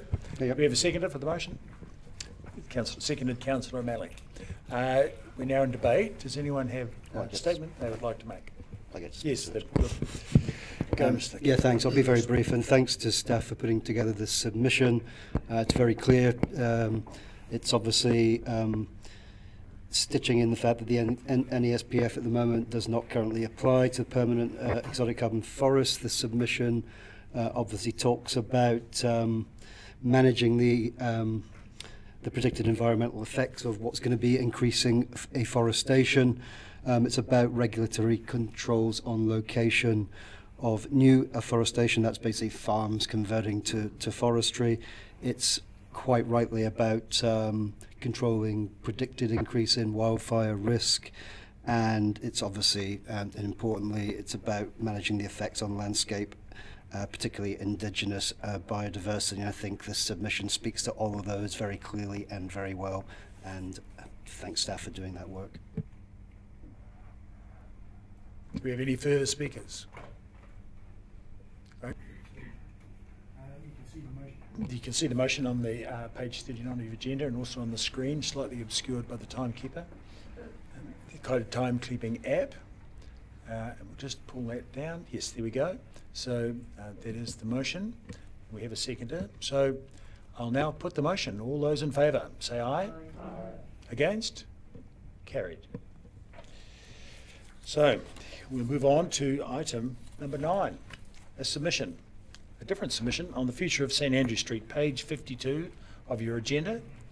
Mr. Drew and Ms. Benson, yes, is here. Perfect timing. My goodness, impeccable. And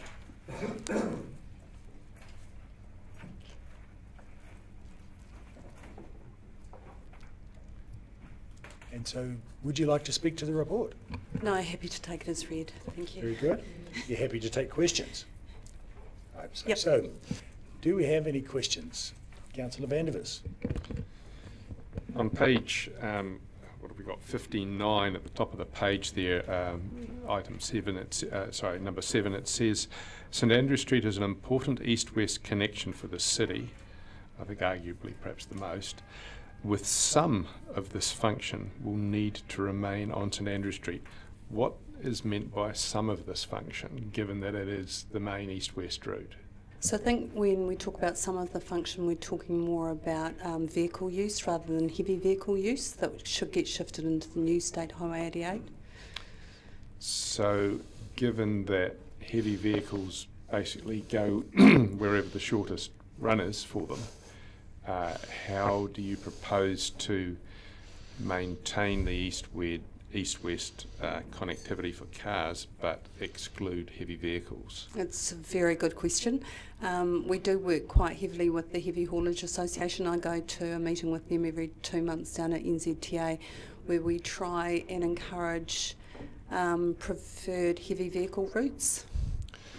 So the NZTA proposal to, I think the term is detune St Andrew Street, which sounds like a dreadful word for anyone that likes cars because we're always trying to tune them up.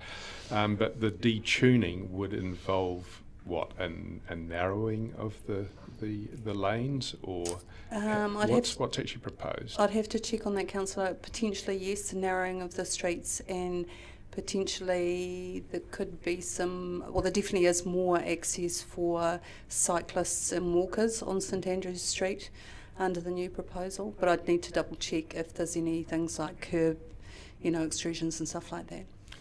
Would these be the cyclists that currently seem not to use the one-way street system in droves? Sorry, trick question, not fair. So have we got a diagram of what's proposed with curb protrusions and cycleways and things? Is that something that the public are going to have the opportunity to have input into? There is no designs done yet. This is the first element of the business case where Waka Kotahi are seeking feedback, and then they'll use that feedback to work out and incorporate that into the designs. So there'll be an opportunity for feedback once this feedback has been received, considered, some designs will be done, and there'll be another opportunity for feedback after that. And assuming that the submission goes through and that the heavy transport is going to be somehow diverted into Frederick Street, have you got any idea of what costs would be involved in redesigning those intersections, given that you've got a railway crossing at St Andrew Street? Has any thought been put into, I think it was the Mayor's suggestion, of an overhead walkway from the St Andrew Street car park to the hospital that might facilitate safer crossing while not compromising so much traffic? Yeah, so we're definitely not ruling out connections to the city from that side of the city, getting across the railway line. At the moment, we only have connections at Plato's and across the railway line using the old rail overbridge. If you're strong enough to be able to lift your bike up onto that railing, so we're definitely not ruling out future connections. I just might go back to the feedback. One of the things that we have put in our submission is that we support very much having some kind of 3D modelling as part of the public feedback approach, because I think a lot of people that look at a sort of a 2D, relatively binary plan on a page can't quite envisage that. So we are working with Waka Kotahi to make that a little bit more interactive for the public. And overhead pedestrian access is on the table as well? It's not ruled out. Okay, thank you. Thank you. Councillor Gary. Thank you. And that really resonated with me because I'm visualising things is important. We've just had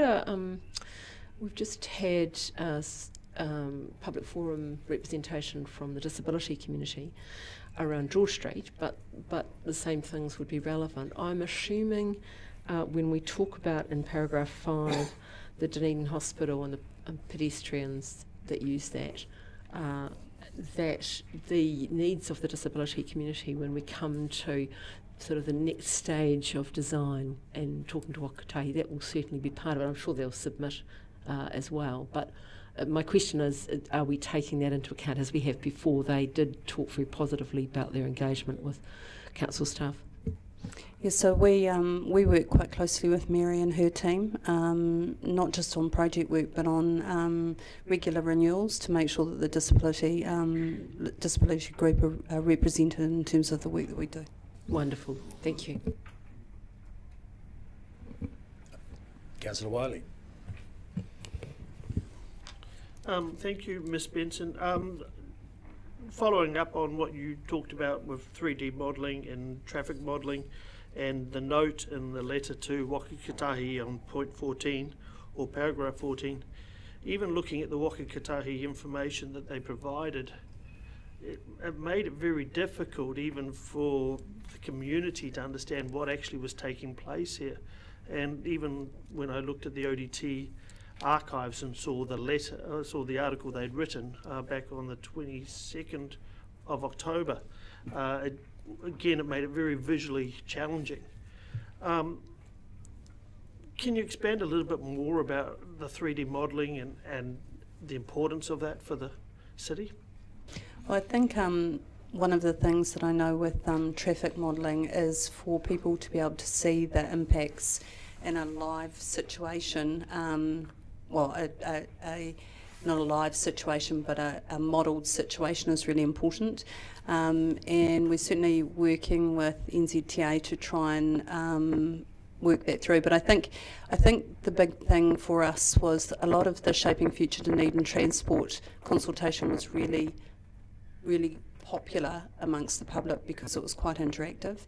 And we would want to work with the NZTA to make sure that that approach happens here, because just on paper it's very hard to comprehend.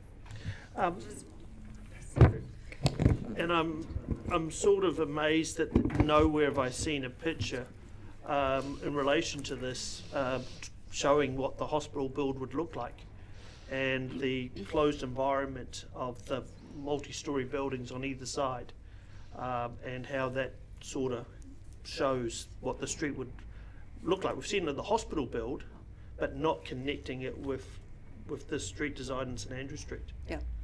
So as Simon said, that will come as part of the more detailed design. I think probably middle to September of next year, we should start seeing some detail coming out from Waka Kotahi on that. Thank you. That appears to have exhausted questions. I haven't. Question. Very good. Councillor Melly, I thought you were moving the motion. I want to move the motion too. Thank you, Mr. Mayor. Just to clarify, this is not our consultation, correct? This is Waka Kotahi's. That's correct. Yeah. So we're submitting on a Waka Kotahi. Yes, that's correct. Okay. And again, because I assume from that then that the primary designer of these road changes is Waka Kotahi, but we're interacting with them through Connecting Dunedin. Yes, we are interacting with them through Connecting Dunedin, both at a communications level and at a design level. So there's two levels that we do that, and also a governance level.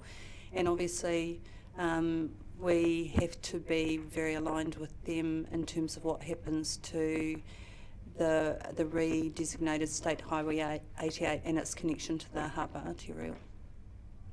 Yeah, I'm going to address that in speeches. When will the hospital build reach Hanover Street? Because it's in our submission that the hospital rebuild would eventually get as far as Hanover Street. So we are looking at Frederick Street as the east-west arterial.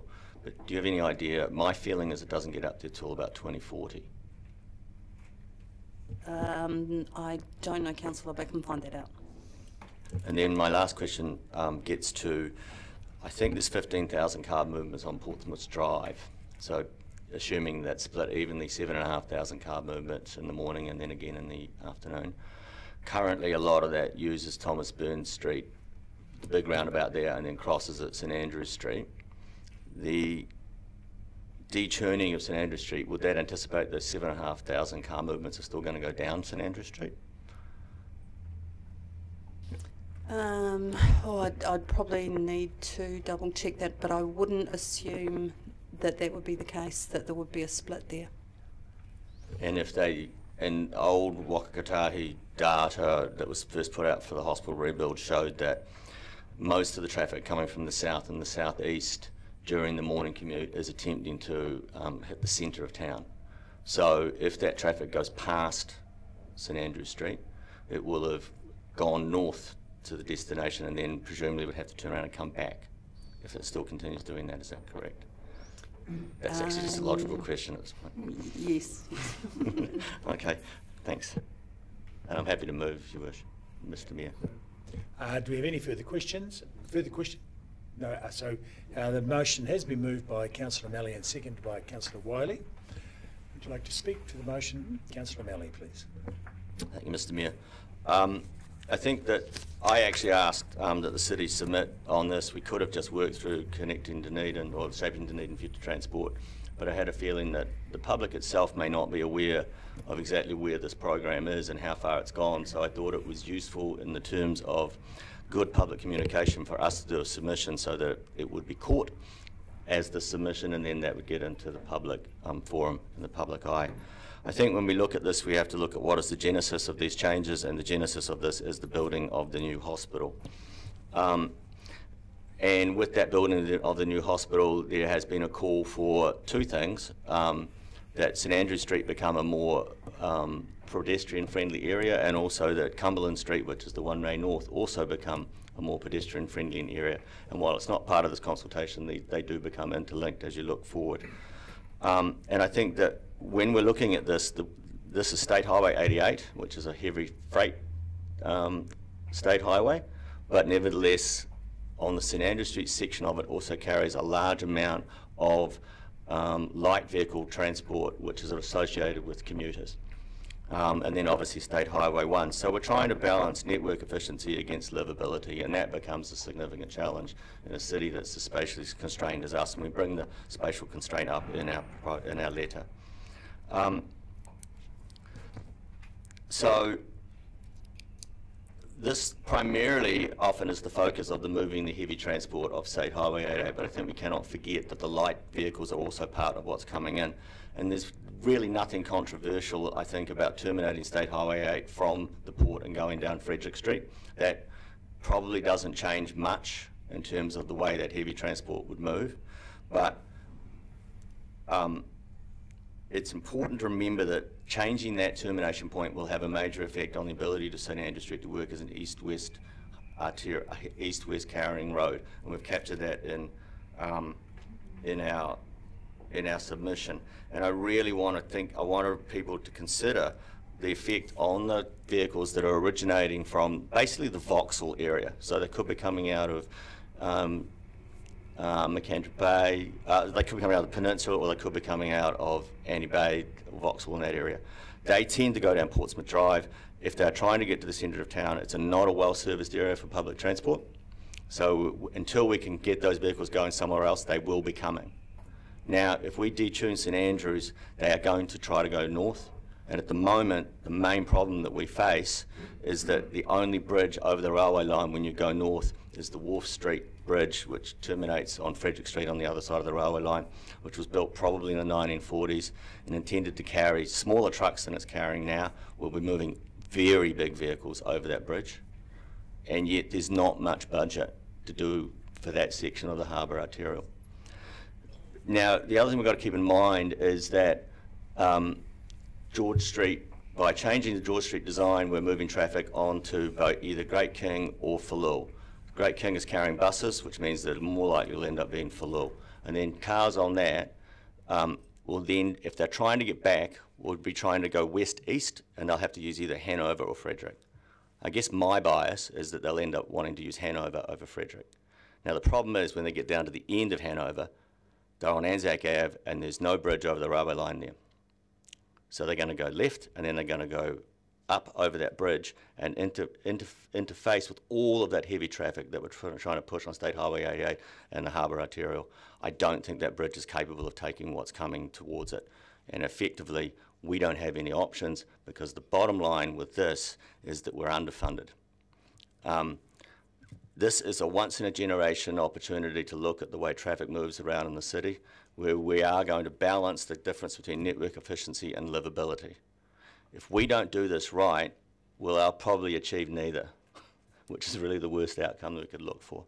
So my feedback is, if we are to downgrade, detune St Andrew Street, then we need substantially more money from Waka Kotahi put into what is called Section 4 of the Harbour Arterial. And in fact, regardless of what we do on State Highway 1, we need that work done on the Harbour Arterial because of what we've done on George Street. So we need the work, but we need the money to do it. And this is primarily a Waka Kotahi project, of which we are supporting. So I am basically saying, with this submission, the section where we say it's underfunded, I'm personally emphasising that section as saying we are actually very much underfunded. Thank you very much. Thank you, Councillor. Does anyone have a comment to make? Councillor Wiley. I think Councillor O'Malley summed it up very nicely. And I think the bottom line, as I've seen this consultation process start, is that, again, we're consulting on, we're submitting on something that's in isolation from Waka Kotahi. At some point, we have to bring all the Waka Kotahi projects together around the city, and that's pretty much what Councillor O'Malley's been alluding to with some of the data. When we're trying to submit and work in isolation on these projects, we are going to end up with poor results. We have to take a far holistic approach and look at how we are going to move around the city in its entirety. And I get really frustrated trying to read these maps, and actually when we look at the information provided to us and to the community about what this area is supposed to look like when the work is done. For example, for Waka Kotahi to produce this information and not have a picture of the hospital build as it's proposed to be finished, I think is extremely disappointing and disingenuous to the community.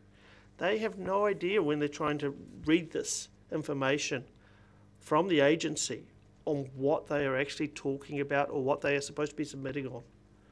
Let's get all the information out on the table, and let's challenge Waka Kotahi to actually and really spend money and tell the full story of what they intend or project, and how the community and council and others can truly engage. But when I see this piecemeal and divide and conquer mentality that I'm currently envisaging is taking place, I'm getting very concerned about what our whole city will look like in the next 10 to 20 years. Thank you. Thank you. Councillor Gary. Thank you. I want to start by thanking staff for the considerable work and also the Chair of Infrastructure Services for the work that's gone into this report and also the submission. I'm a person who's very visual. I need to see something to understand it, and my first response was similar to Councillor Wiley's, that I wanted to see a picture. I wanted to understand what this actually meant for me moving around the city and for others moving around the city. So I was very heartened to hear Ms Benson mention the idea of 3D modelling. I think that has real merit and would assist all of us, including the wider community, in understanding what they are thinking of, what they are proposing. At the heart of this is making St Andrew Street a more pedestrian-friendly area, and the one thing that isn't covered in here is the idea of picking up and dropping off, which is very much going to be part of that space, and it's always safer to do that when you don't have huge trucks roaring past. And we've heard from the disability community this morning that safety is a key feature, and I certainly know when I'm attending appointments at the hospital, like many people in the community, if you have somebody with mobility issues that you're supporting, it takes a little more time, and you certainly feel a whole lot more unsafe if you've got large volumes of traffic roaring past. I note the mention of livability outcomes as being extremely important in this. And Councillor O'Malley talked about the worry that we won't achieve both the traffic movement, keeping the traffic moving, and livability. I'm thinking of it in a different way and believing that we can achieve both, but we need to keep our vision very clear. We need to encourage Waka Kotahi to engage in a way that's meaningful for our community. We need to continue to advocate strongly, and particularly on the matter of resourcing, because that is key to us being able to achieve what needs to happen here. And as we heard this morning, it's about the whole package, not just one element of it. So keep up the great work, staff and Chair of the Infrastructure Services Committee, and I fully support this submission. Thank you. Councillor Vandervis. I'd like to echo Councillor Wiley's view that we really need a holistic approach and look at the whole of the central city in this. the other suggestions that have been made about having a 3D rather than a 2D approach, I also concur with. And to that end, I think that we should break away from this idea that all traffic, pedestrian, cycle and car and truck should all be at ground level. There is, if you look at a lot of other cities where there is space constraint, regularly overhead walkways which guarantee constant and easy passage of, and entirely safe passage of pedestrians over and above necessary vehicle arterials. And to me, St Andrew Street and the St Andrew Street rail crossing and the weight that they can carry, as Councillor O'Malley has pointed out, are very necessary parts of these arterials. Councillor O'Malley has also said that the genesis is the building of the new hospital, and I agree with that. However, I have a fairly cynical view that the siting of the hospital was largely to essentially detune traffic from the whole of the centre city, and to try and I think Mayor Cull's words, turn all of the centre city into one big pedestrian mall.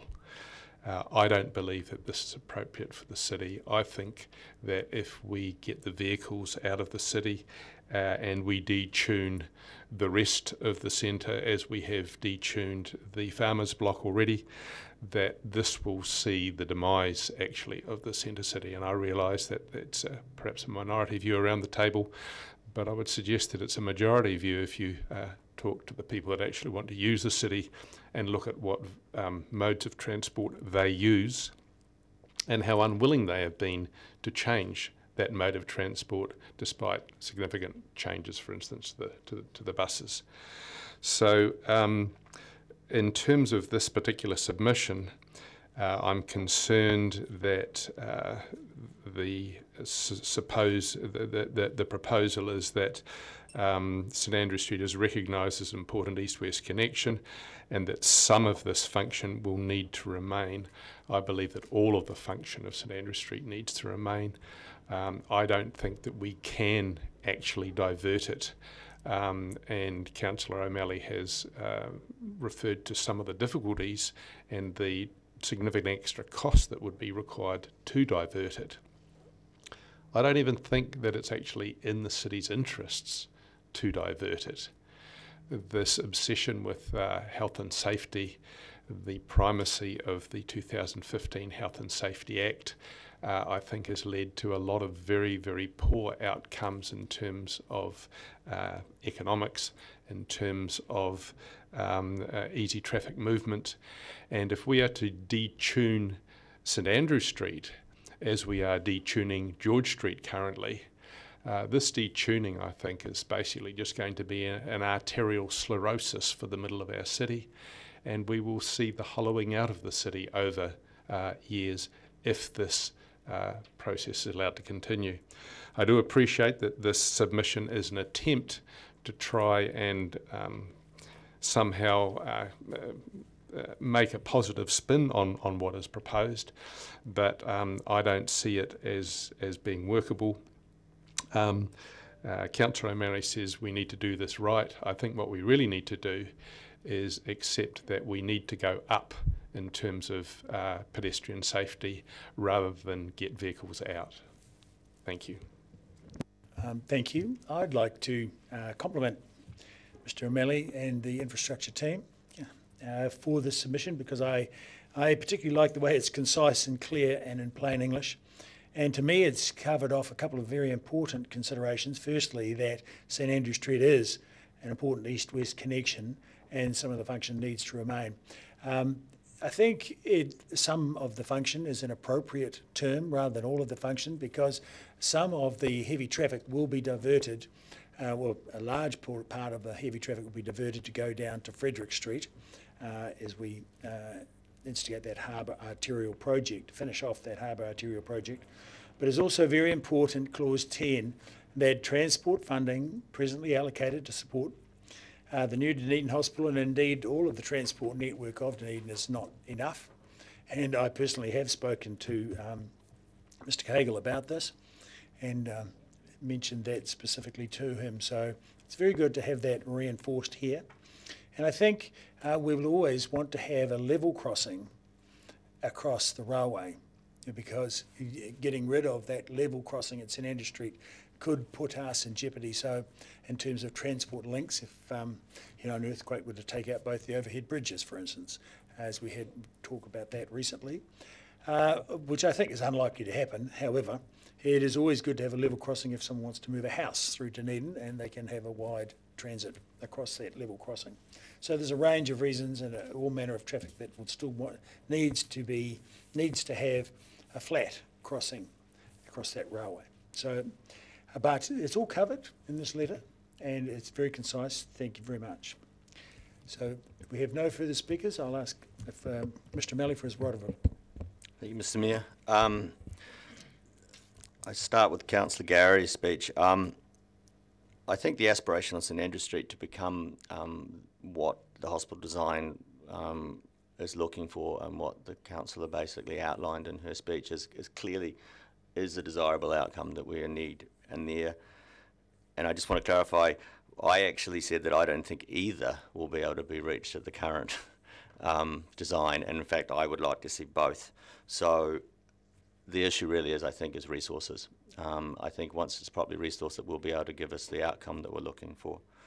To Councillor Vandervis, I think you have touched on something when you talk about the elevated pedestrian platform. I'm not that enthusiastic for elevated pedestrian platforms because they have their own accessibility issues and their own visual impact. But we are definitely, and maybe if we just take the argument at this point, spatially constrained as we're trying to put a number of modalities into the same spatial spot. So my desire is to push State Highway 1 down when we get to the State Highway 1 debate, but nevertheless, I think we are dealing with the fact that it's the challenge that we face with Dunedin and any city of this size with this spatial constraint, is that it's hard to put everything in the same spot. And when you're trying for these good livability and social outcomes, they do not come cheaply because of your spatial constraints. To your worship, to Mr. Mayor, 6 years of bad habits. It's not just the heavy traffic we've got to consider, it is the light traffic, and it is the issue of whether or not the crossing at St Andrew Street would actually remain or not, or whether in fact it's targeted and in the design that light traffic will be crossing there. It seems incompatible to me that if you are trying to achieve the drop-off and pick-up stuff and the pedestrian work that you're trying to get done in that block of St Andrews, that you will be able to sustain 7,500 car movements through it during the rush hour. So it would be an incompatible activity, which makes me think that the design is not going to allow it to go there if we're trying to get this other outcome. And that's why I'm saying that traffic is very likely to be pushed at least one block further north, and there is no good crossing of the railway line proposed in the current budget. So that's an obvious budget constraint right there. If I had another 45 minutes, I'd go through all of them, but I don't think there's a need. And I just want to finish by thanking staff for somewhat indulging me for putting this up as a council item, but I think it was worth the effort. Thank you. Very good. I'd now like to put the motion. So, all those in favour, say aye. Against? No. Thank you. And at this point in the piece, we're right on 12 o'clock and lunch will have arrived. So I'd like to move that we adjourn for lunch for 3/4 of an hour till 1:45. Seconded, Councillor Mayhem. All those in favour? Anyone against?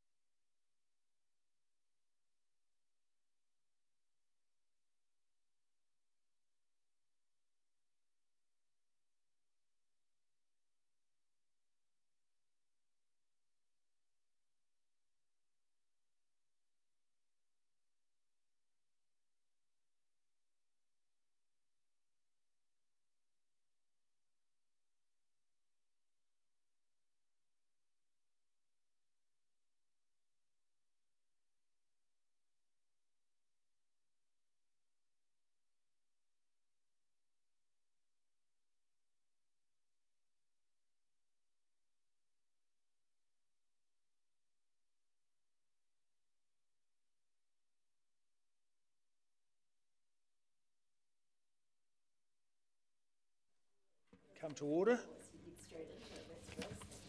And so I have an apology for the next part of the meeting from Councillor Wiley. I move that we accept that apology. Do I have a seconder? Thank you, Councillor Houlihan. All those in favour? No one against? Thank you. So we're on to the next item on the agenda, item 10, the financial result. So Ms. Allen will come to the table, and Ms. Graham is here to speak to the report. Are you happy to take questions? We are. Do you have any comment to the report? No? No, we're happy to take questions. Questions, councillors? Okay. Thinking. I will ask one. On page 63, our increase in CapEx, is it driven at all by decreased private spending, thus increasing the availability of contractors? No, I don't think so. I think this reflects that we are in a delivery phase in our procurement, but also that we are now experiencing some cost pressures. Yes.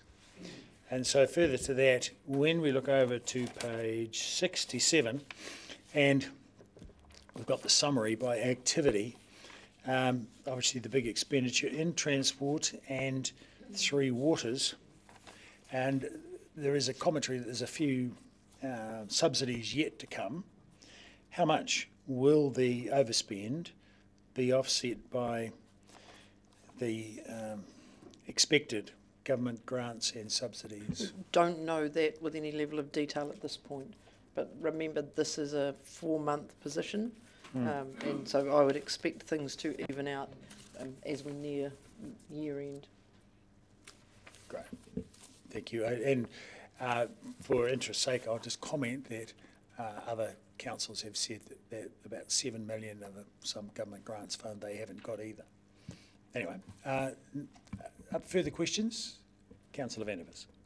I just thought I'd pose this question, but also say that I've had it answered by the Chief Executive. But just to let everybody know, on the first graph there on page 63, the operating deficit is a good chunk worse than the budget.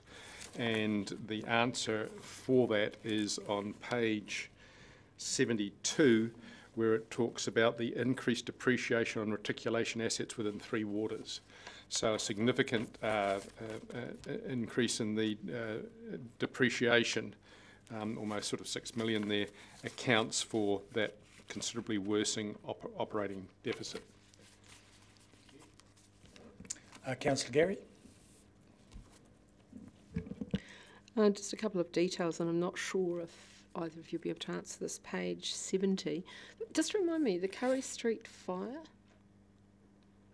Was a social housing unit in Port Chalmers. Okay, thank you. And the other one was around the... Do we have any understanding of that increase in volume of waste? I mean, while it's positive in terms of revenue, it's not good for other reasons. So we have any kind of understanding of that at all? It's possibly Chris Henderson that would be... I'm sorry, and Mr Drew's not here, but I will ask and see if there's a reason. Thank you very much. Cheers. Councillor Malley. Thank you, Mr Mayor. It's probably a question of CEO. Supply chain inflation is hitting everything, and I'm just wondering, I should know the answer to this, but I don't. When does the Waka Kotahi FAR rate kick in? Is it at the end of the project, or is it at the start of a project? So in other words, are we exposed universally to the inflation, or is Waka Kotahi also exposed to it? We would both be. So it comes in at the end of the project? So it comes in as the monthly. Okay, so we submit what was spent, and then they do the... Okay, so, yes. So we're both exposed. Thank you. Councillor Walker. Yeah, thank you. Question around page 72 and the depreciation figure that's obviously gone up because of that revaluation to 1.3 billion of the water assets. Just a question around the... I think it mentions it's subject to some audit review. Is where... Could you just expand on that a wee bit? It's ongoing. It's just ongoing, and no no known timeline when we'll know? No, we're working through that process with the auditor at the minute. Okay, thanks.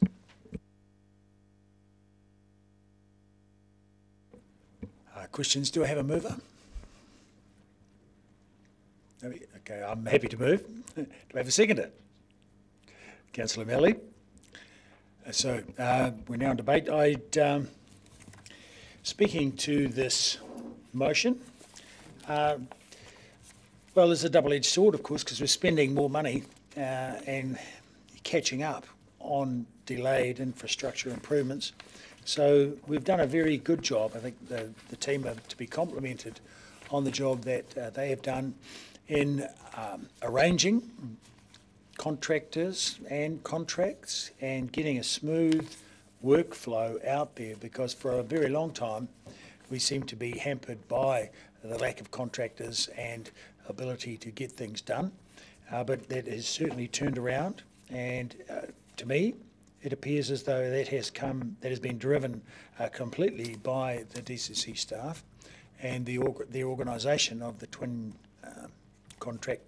contractors system and the way that contracts have been organised. I believe there has been efficiencies in how things have been done, so that people are actually getting more done for the money, despite the fact that we're well up. And of course there is now correspondingly, as the value of the asset increases quite markedly, then the amount of depreciation required also increases. So it has a detrimental effect on the balance sheet. However, it's getting a lot more done, so we're getting ahead on things. So I think the team are to be complimented for making a lot of stuff happen. Well done. Councillor Melly. Thank you, Mr. Mayor. I just want to basically comment that up until recently, our underspend on capital was our under-delivery, and it's good to see us getting the delivery online. But as my question foreshadowed, I think that we're going to start seeing in the future, in a not too distant future, like every other council, we're going to be affected by what effectively is supply chain inflation. Leaves me a bit inflamed afterwards. And I think that that's going to start affecting our ability to deliver in the future. Thank you.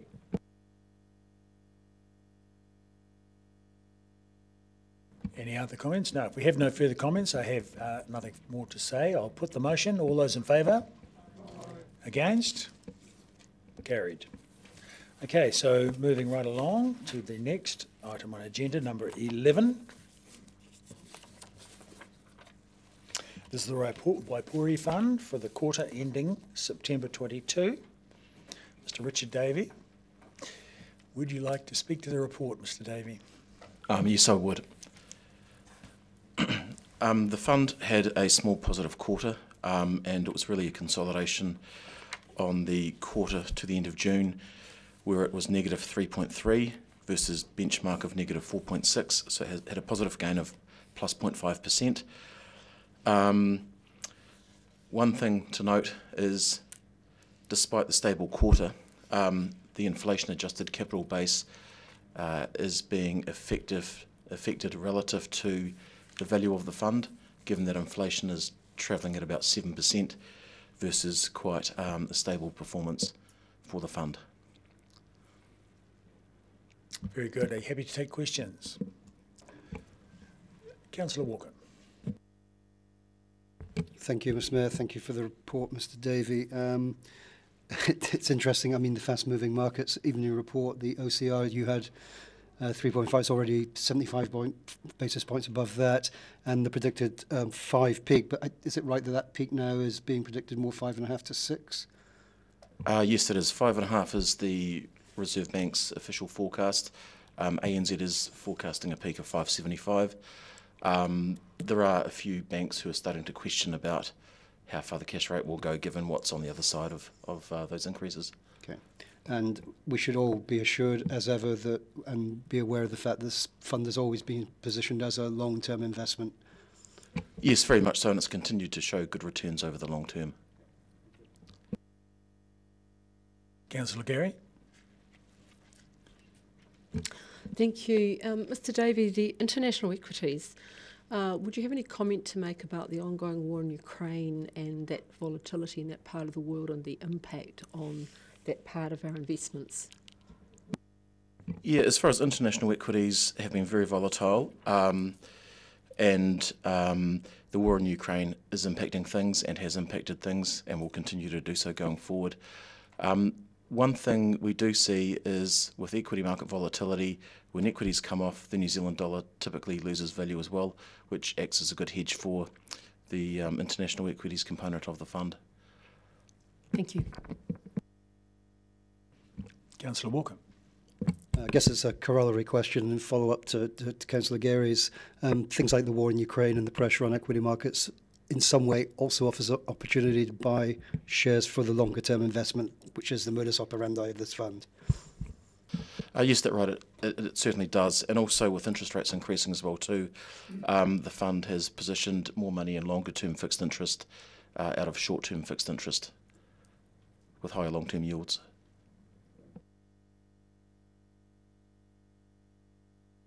Okay, if we're questioned out, would someone like to move that we accept the report? Councillor Vandervis, seconded. Councillor Gary.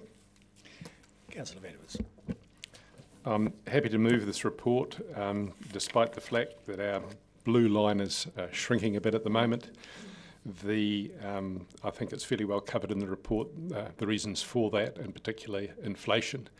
And I think we can look forward to inflation being an ongoing issue, at least for next year, from what I understand. I'm very happy that this fund has been well managed, that it has a long-term view in its policy, and that we are really only taking dividends from it that are in excess of the index-linked value of the fund. And as such, I feel very comfortable with it and happy to recommend everyone vote for it. Vote for noting this quarterly report. Thank you. Any further speakers? Councillor Gary. I just want to acknowledge the staff's work in this area, and I certainly have confidence as we get our quarterly reports that it is well managed and it has a long-term view, and so just want to acknowledge that. Thank you. No further speakers. I'll put the motion. All those in favour? Against? Thank you. And thank you, Mr. Davey. That's very good. Moving right along to item number 12 on the agenda, the meeting schedule for 2023, shown on page 81 of your agenda. We have a mover. Do we have a seconder? Councillor Mayhem. Right. Do we have any questions of Ms Graham? I just have a quick comment. We've had a request when councillors have reviewed this to switch a couple of dates to accommodate availability for the committee meetings. That'll be the Economic Development Committee in March. Yes, and the community and civic, so swap the two. We're going to swap those 2 days around. So yeah, just to swap to accommodate the chair's availability. That's the only change. Councillor Walker. Yeah, thanks for this. I just do have a question around, and it's probably, I don't know, speaking on behalf of other people who have various work pressures, but having the workshops the day before the council meetings is a day that some of us do allocate as a whole reading day. And I know there's probably good reason in there to have those prior to the council meetings, but I just wanted to note that can put pressure on people who particularly have families. I would say that what we're trying to do is provide certainty, and Monday, Tuesday is kind of the cycle. That's why we've done it that way. They are holding spaces that may or may not be filled, but just so councillors are aware. Councillor Hurley. Does that mean we could get our papers a day earlier then if we lose a day for reading? You councillors, we get the agendas to you as soon as we can. We are trying to get them to you 2 days earlier than the statutory deadline, but managing the reading is for you to do.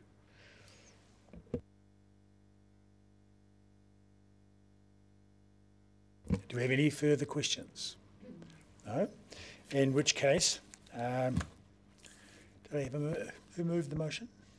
Oh, yes. So, your right to speak, please. Oh, just happy to move it with the amended swapping of Monday, Tuesday for March and I think April. I think we've already had a seconder, so this is a move into debate. Does anyone got anything further to say about the matter? No? Great. Okay, so I'll put the motion. All those in favour? Aye. Against? Thank you. That is the end of the meeting public. One more? Oh, 13, yes, golly, over the page. Here we go. This is almost the item of the meeting public. This is item 13, the last of. And so, interim delegations, the hearing committee. Ms Graham, would you like to speak to the report? This is just remedying and oversight in the interim delegations report that came to Council on the 8th. Any questions? No? In which case I'll put the motion. Do we have a seconder? Great. Councillor O'Malley. Does anyone... Sorry? Councillor Hillhead. Very good.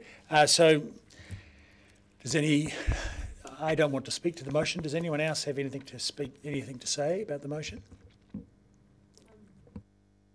Yes, I do. I just want to acknowledge Councillor Benson Pope's massive amount of work and contribution to the appeals process in the last triennium and the mediations and arriving at a good position for council. So I just want to acknowledge that work and would like that noted. Thank you. Councillor Walker. Now we're going down that line. Yeah, I just want to also put on record thanks to Councillor Benson Pope for his gargantuan effort in completing this Herculean task, and I wish the next chair all Godspeed and good luck. Thank you. Any further comments? No. All right, I'll put the motion. All those in favour? Against? Carried. There endeth the meeting public. I now move that we move pursuant to the provisions of the Local Government Information and Meetings Act 19...